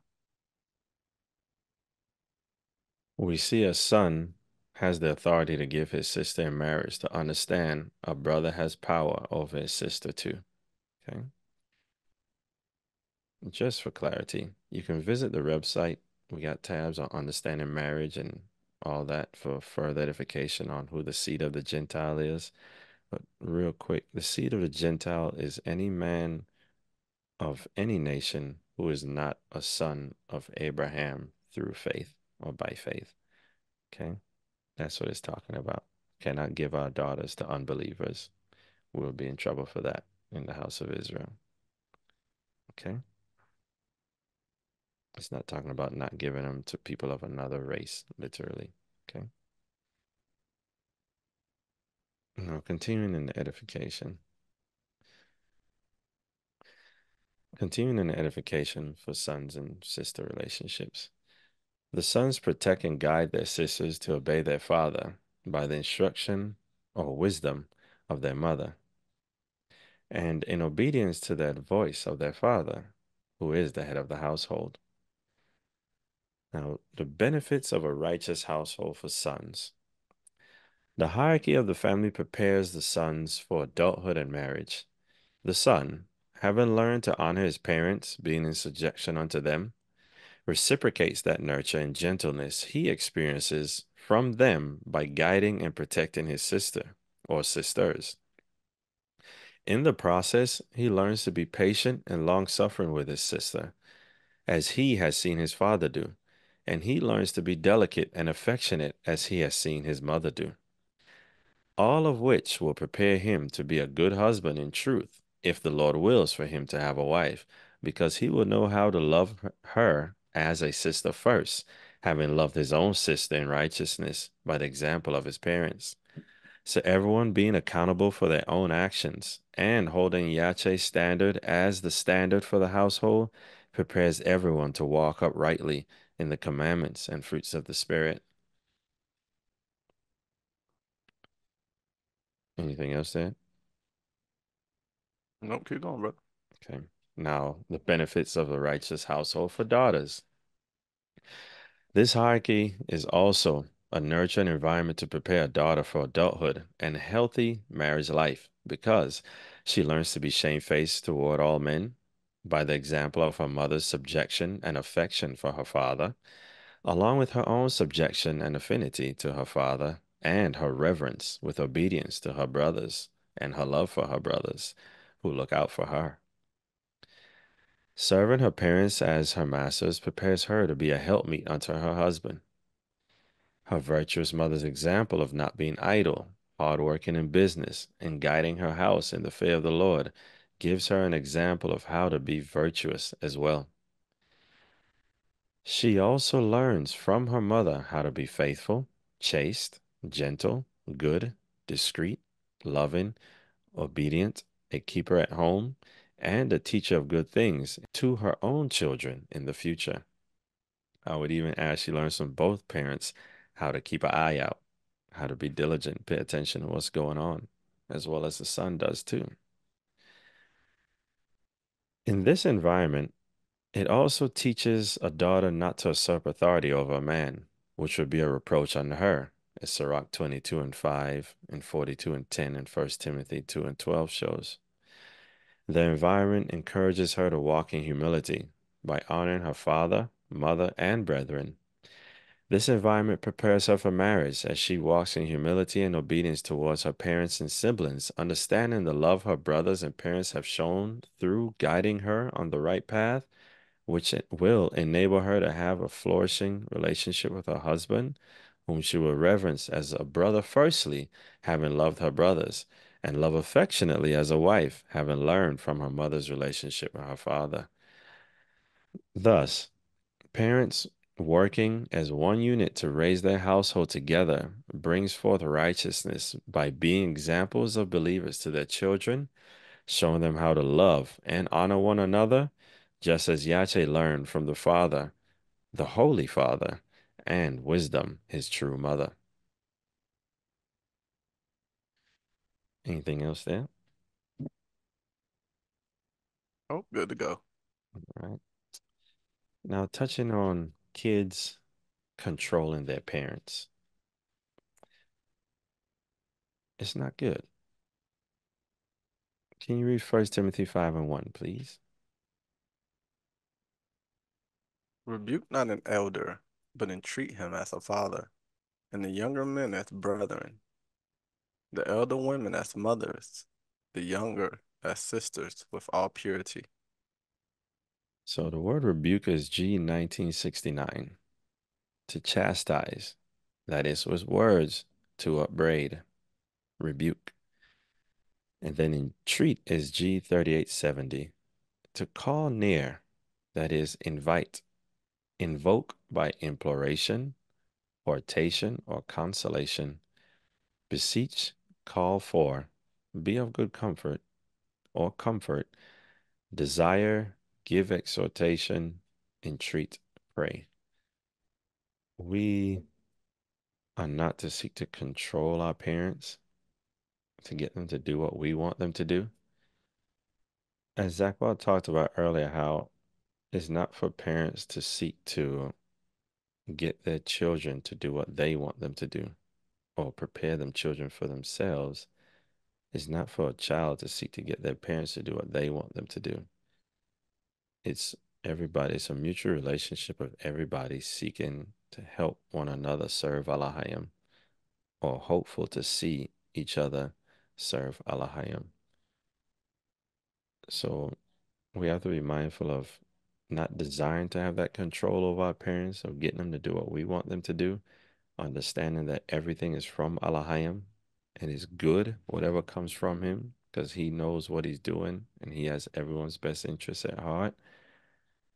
And also be mindful because that desire can lead us to talk to our parents disrespectfully, to lead us, as it says, to chastise or to upbraid them with words, as opposed to having a sincere desire for Alahayim and what he wills to speak to us parents in the right way, to call near, an invite, speaking words of comfort or exhortation. Um, if you got anything else on that, Zachary, please. The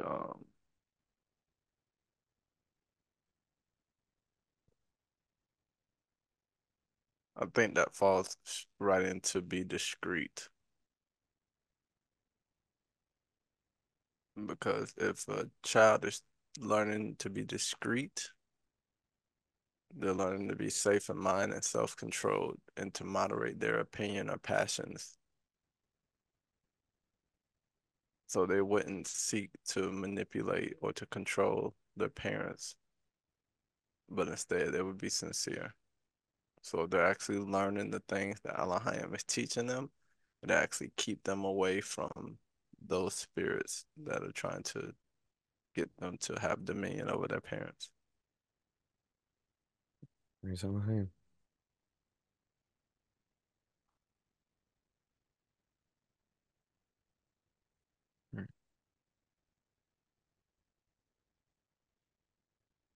Now we went through parent-daughter, mother-daughter. Let's go into parent-son relationships. Let's look into that. Sirach 3 and 2, please.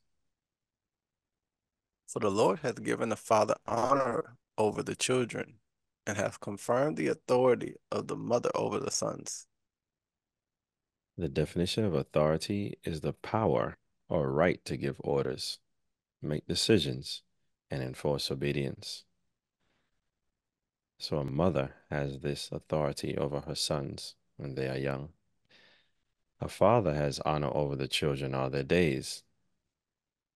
Yet a mother has authority over the sons while they are children, to guide them in the way they should go, as their father commanded, so that they would not depart. Can you read Proverbs 22 and 6, please? Train up a child in the way he should go, and when he is old, he will not depart from it. Right. That's what parents ought to do, as we've learned thus far, that both parents need to have a watchful eye as to what's going on in their family, and also watch themselves to make sure they're doing what's right and teaching what's right, so that their children may be trained up in the way to go and not depart from it, having a non-hypocritical example in their life. So that's what a parent ought to do. Yet when that child becomes a young man, a woman ought not to usurp authority over a man to teach him. Can you read 1 Timothy 2 and 12, please? But I suffer not a woman to teach, nor to exert authority over the man, but to be in silence. Though a woman cannot teach a man, she can exhort him to be sober-minded. Titus 2 and 1, and then verse 6, please. But speak thou the things which become sound doctrine.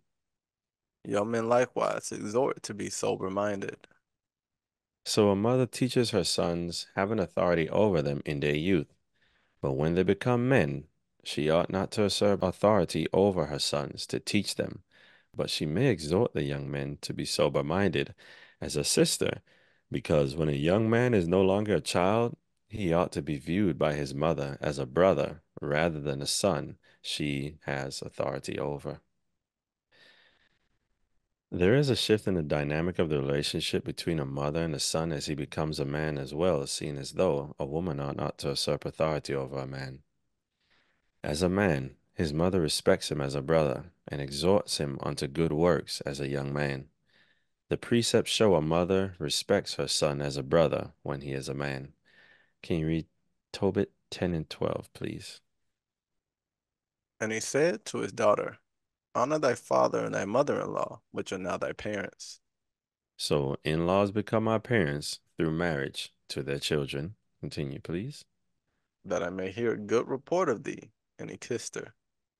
Now let's see how a mother views her son when he is an adult, though she is his mother. Continue, please. Edna also said to Tobias, the Lord of heaven restore thee, my dear brother. She didn't view him as beneath her or someone that she has authority over, but an equal, so as not to usurp authority over a man, though he is her son. Continue, please. And grant that I may see thy children of my daughter Sarah before I die, that I may rejoice before the Lord. As is fitting for a mother to do with young men, she also exhorted him unto good, and not giving an order or making a decision for him, but rather entreating him. Continue, please. Behold, I commit my daughter unto thee of special trust. Wherefore, do not entreat her evil.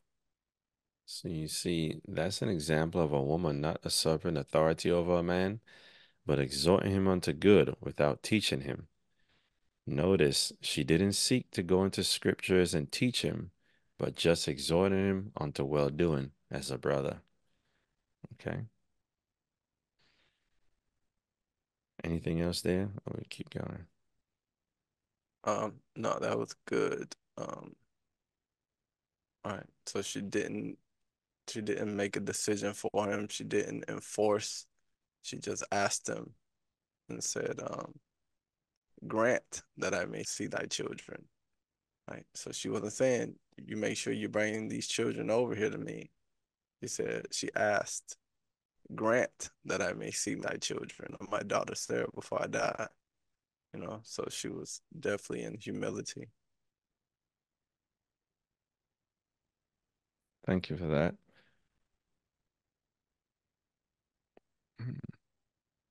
Now, getting into the dynamics of relationships between men and women. Now, women and mothers, when it comes to men or their sons who have grown into young men, women do not teach them, but exhort them as brothers, as sound doctrine requires them to, in support of the young men, as we saw the testimony of Edna and Tobias's relationship. Let's get into understand how a woman exhorts a man as a brother. Titus 2 and 6, please. Young men likewise exhort to be sober-minded. G49:93. Sober-minded is, we touched on it earlier, to be of sound mind that is sane, figuratively, moderate. So exhort him to be sound-minded in moderation. And that's important because remember, spirit of jealousy seeks to cause a man to forget sobriety and moderation. So that exhortation in itself is major because if you can help a man stay out of the spirit of jealousy, you're helping him learn to stay out of fornication because jealousy dwells in all the lusts of fornication. Okay. Continuing, be in right mind, sober minded, be sober, soberly. Okay. Uh, I'll read the Thayers, and if you got anything, please. To be in one's right mind. So exhort him to have a right mind, putting his heavenly parents first in all things, having the fear of Elohim in all his thoughts, to be humble. It goes on to say, to exercise self-control. So exhort him to practice self-control, keeping that sobriety and moderation, so as not to fall into fornication's lust and jealousy. Also, it goes on to say to put a moderate estimate upon oneself, think of oneself soberly. So exhort him to be humble and meek. And also, it says to curb one's passions. So exhort him to curb his passions, to keep the faith, not being given over to his emotions.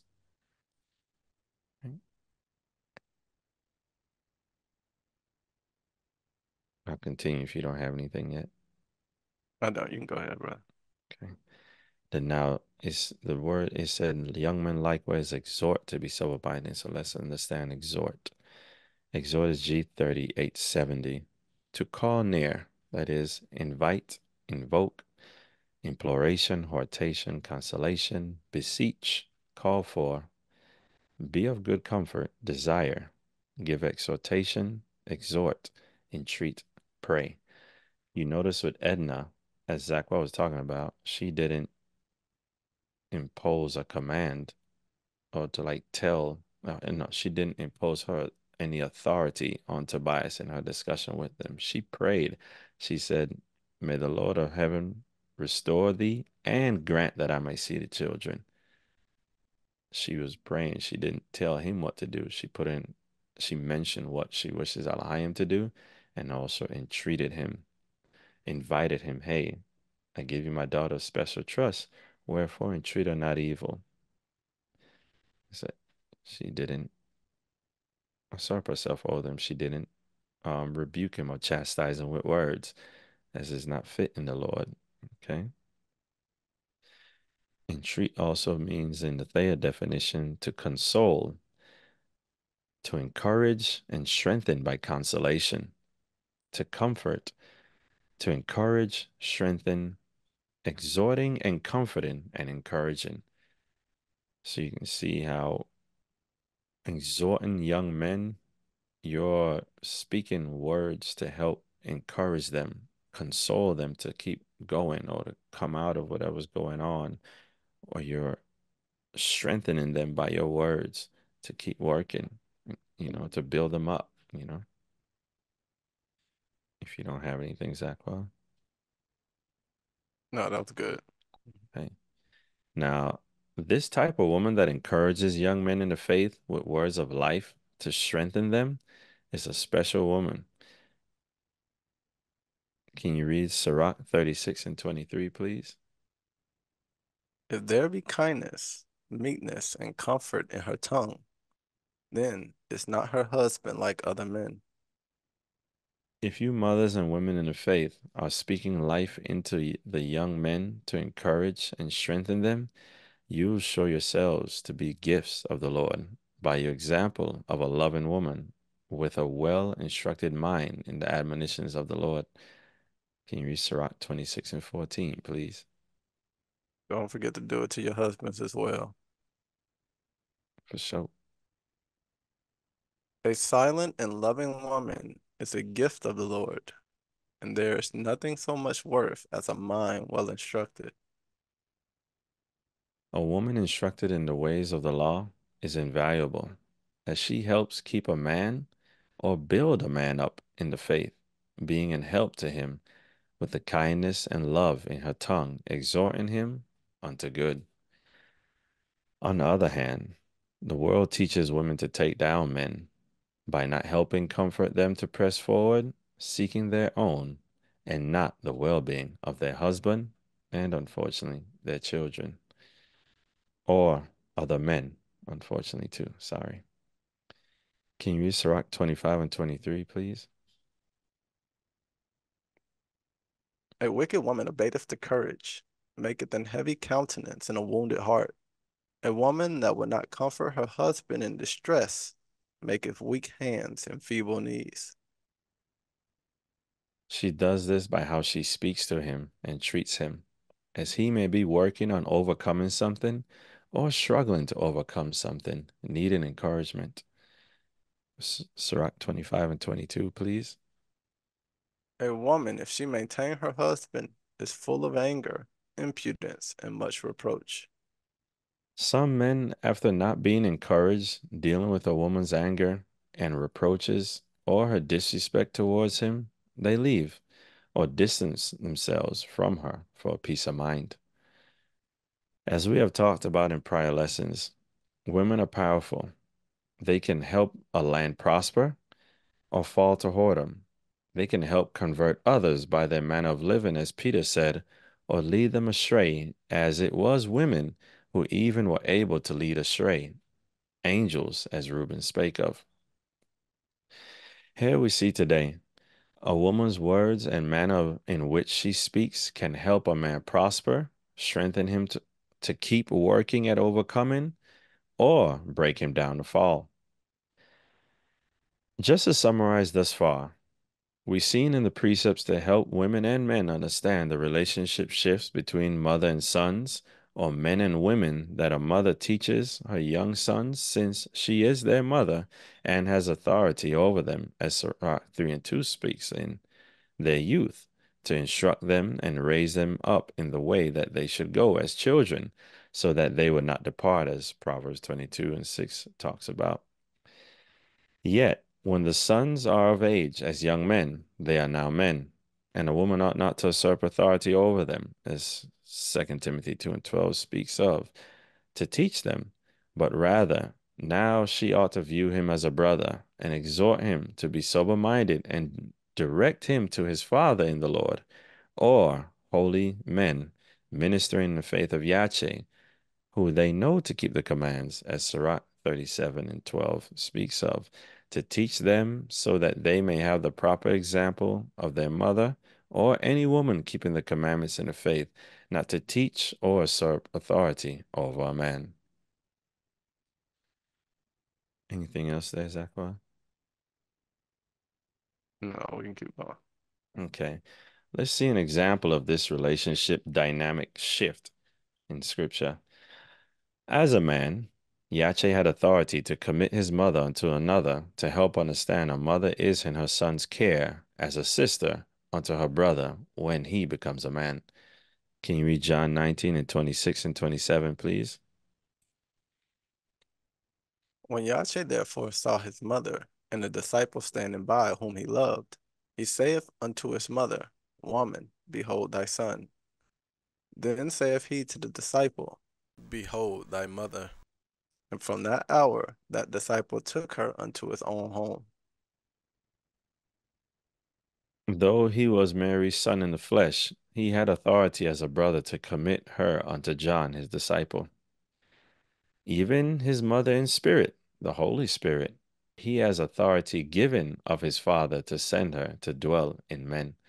Can you read John 15 and 26, please? But when the Comforter is come, whom I will send unto you from the Father, even the Spirit of truth, which proceedeth from the Father, she shall testify of me. Yet he still does righteousness in that he honored his father to get the authority to send the Spirit, since his father is still alive and the husband of the mother. John 14 and 16, please. And I will pray the Father, and he shall give you another Comforter, that she may abide with you forever. Thus we see a mother-son relationship dynamic changes as a son gets older to have authority over his mother as a sister, though she still exhorts him to do good works as a sister would her brother. Now, this leads to the question, when does the dynamic shift happen? Right. Now, for a further understanding of the relationship dynamic changes between mother and son, from a child, we talked about a mother raises a son in the way that he should go, and that way is to put Elohim first in all things to fulfill his will. As a result, as a son is growing, he has to put Elohim first, and then being subject to his parents come after. Can you read 4th Maccabees 2 and 10, please? For the law conquers even affection toward parents, not surrendering virtue on their account. Let's see an example in Christ who, as a youth, put Elohim first. Luke 2 and 41 to 43, please. Now his parents went to Jerusalem every year at the feast of the Passover. And when he was 12 years old, they went up to Jerusalem after the custom of the feast. And when they had fulfilled the days, as they returned, the child Yache tarried behind in Jerusalem, and Joseph and his mother knew not of it. There you see, at 12, he was still considered a child, so his mother still had authority over him. Let's see what transpired when they found him. Jump to verse 48 to 49, please. And when they saw him, They were amazed. And his mother said unto him, Son, why hast thou thus dealt with us? Behold, thy father and I have sought thee sorrowing. A mother has authority over the sons in their youth, so she is handling the matter, though his father after the flesh is there as well. Continue, please. And he said unto them, How is it that ye sought me? Wist ye not that I must be about my father's business? He didn't think they would be seeking for him, instead felt they should have known he would be about the Father in heaven's business, putting Elohim first. Yet being a child, he submitted himself to his parents. Can you jump to verse 51, please? And he went down with them, and came to Nazareth, and he was subject unto them. But his mother kept all these sayings in her heart. So we see a son in subjection to his mother in his youth, yet putting Elohim first in both instances. He was at the temple, honoring Elohim to be about his business. Then, when his parents came looking for him, he was subject to them, honoring them, doing service as unto his masters, as Elohim commanded. Let's see what age is when a son becomes a young man, for the mother-son relationship to shift to a brother-sister relationship. So far, we know it's not 12, as Yache was still considered a child at that age. So let's look into the testimonies and see. Can you read Apocalypse of Paul 16, please? And I heard the Lord Elohim, the just judge, again saying, Come, angel of this soul, and stand in the midst. And the angel of the sinful soul came, having in his hand a manuscript, and said, These, Lord, in my hands are all the sins of this soul from his youth till today. What is considered his youth? From the 10th year of his birth. From the 10th year is his youth, wherein his sins are written down. But when is he considered a young man, though? Continue, please. And if thou command, Lord, I will also relate his act from the beginning of his 15th year. And the Lord Elohim, the just judge, said, I say unto thee, angel, I do not expect of thee an account of him since he began to be 15 years old. At 15, he isn't a youth, but a young man and accountable for his sins. So he is a child or a youth up until he begins to be 15 years old.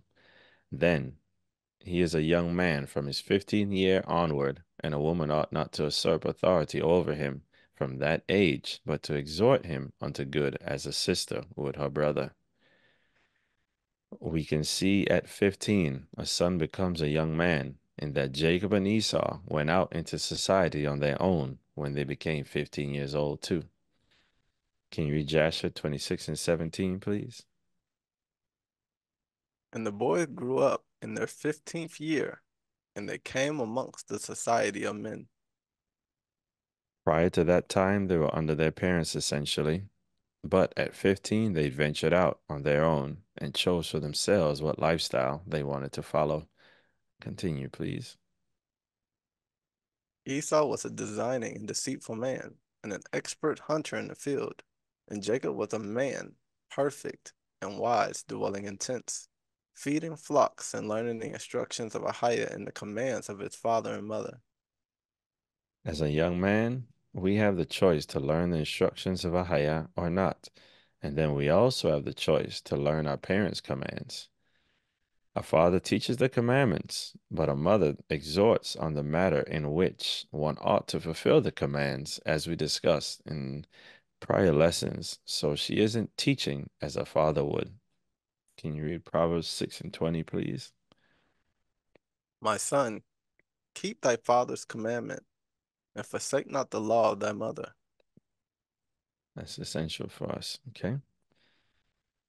Um, did you have anything about the age and before we continue? Nope, the age 15 is when they become a quote unquote man.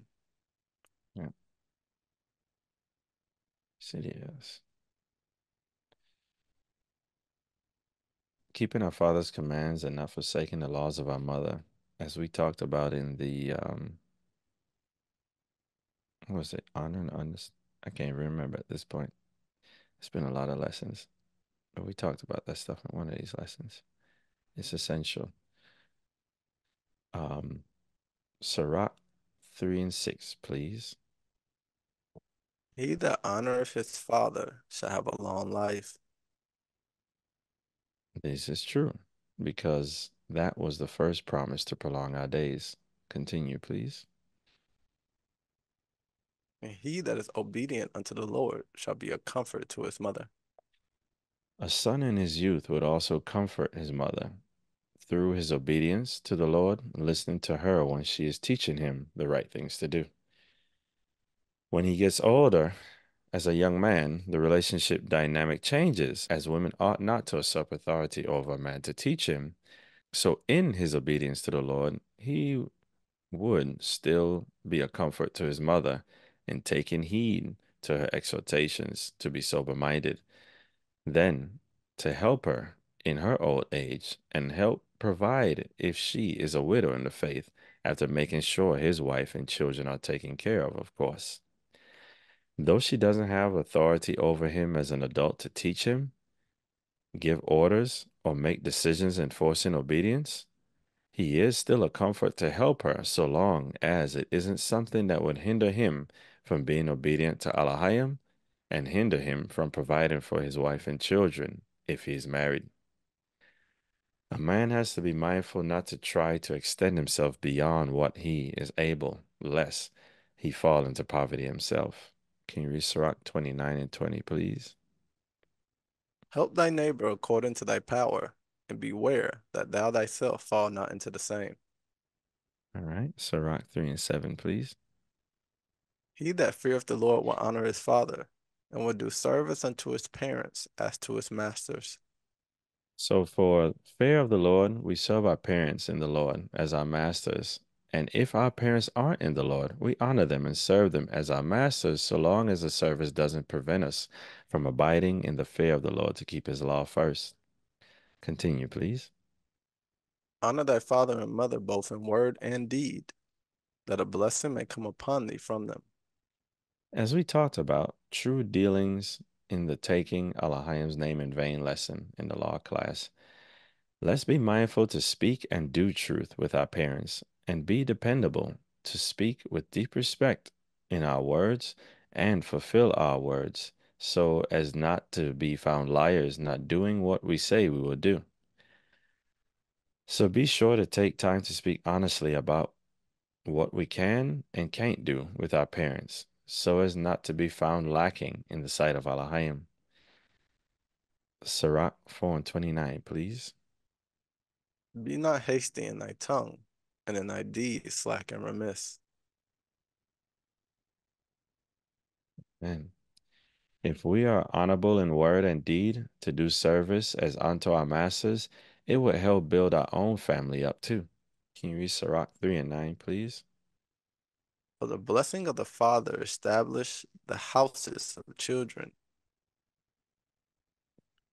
Amen. As he has been given honor over the children by Elohim. All right? but the curse of the mother rooteth out foundations. Exactly. Help me understand this here.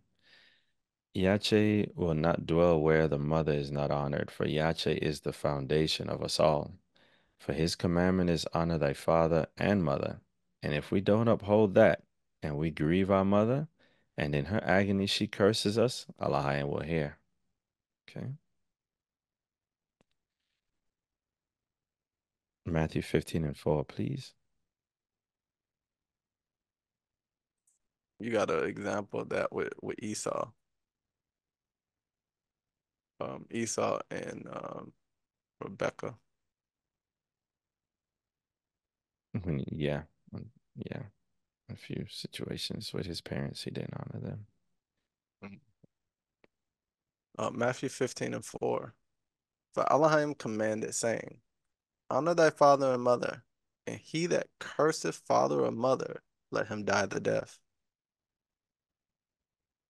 That commandment is straightforward.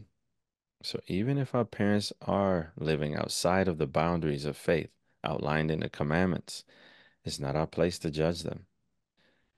1 Corinthians 5, verse 9 and 10, and then jump to 13, please.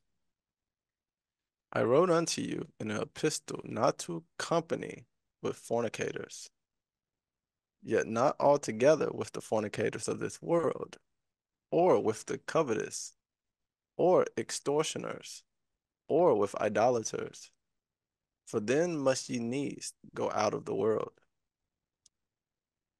The world is full of people struggling with things, and it's not our place to judge folks like we can't be around them, as we don't know the end of their journey, lest we become judges of the law and evil speakers. Also, they have Elohim as their own judge.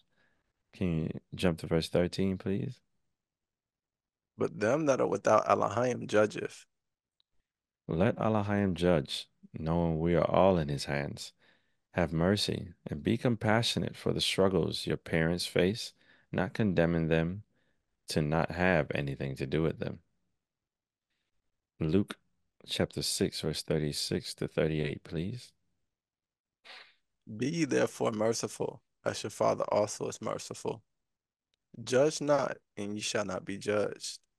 Condemn not, and ye shall not be condemned. Forgive, and ye shall be forgiven. Give, and it shall be given unto you. Good measure, pressed down, and shaken together, and running over, shall men give into your bosom. For with the same measure that ye meet withal, it shall be measured to you again. There are different struggles in the world that we all face, and some are overcome by them, while some, by Elohim being gracious, are coming out of them. And we are here in this world to be understanding and long suffering, knowing these facts to overcome evil through our faith in Elohim. The more we judge others, show the lack of faith in ourselves and desire for control. Can you read Hermas Mandate 5, chapter 1, verse 1 and 2, please?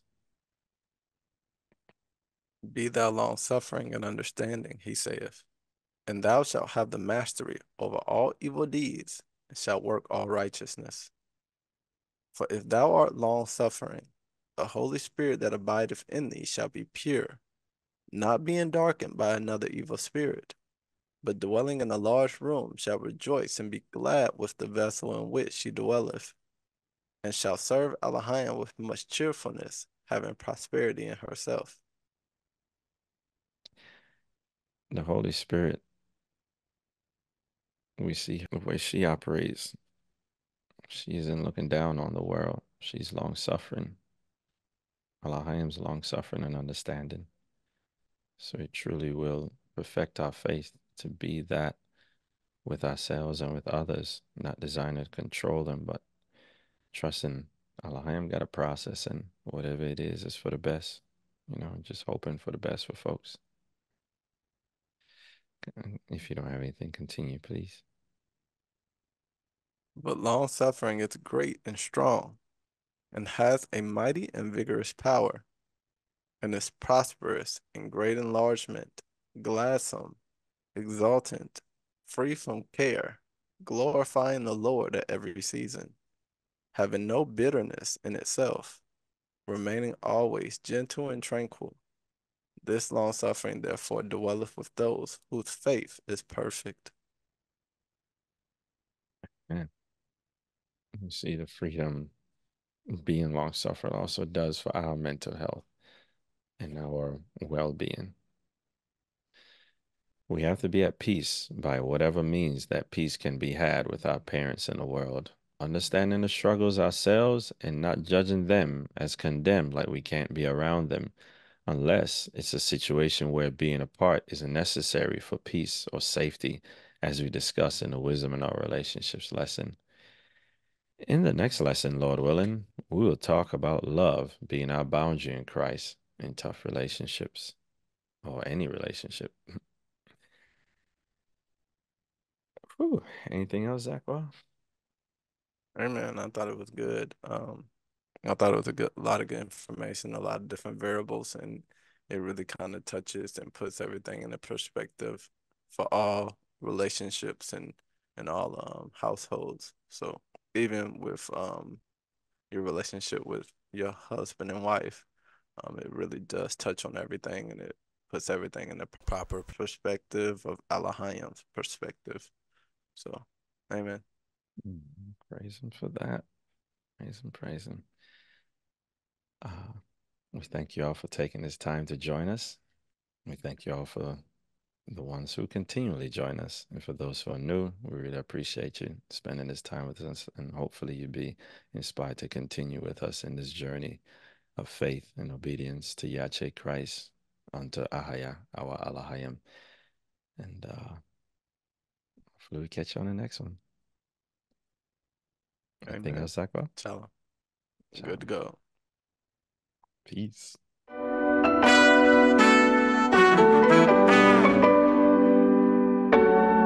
HRC,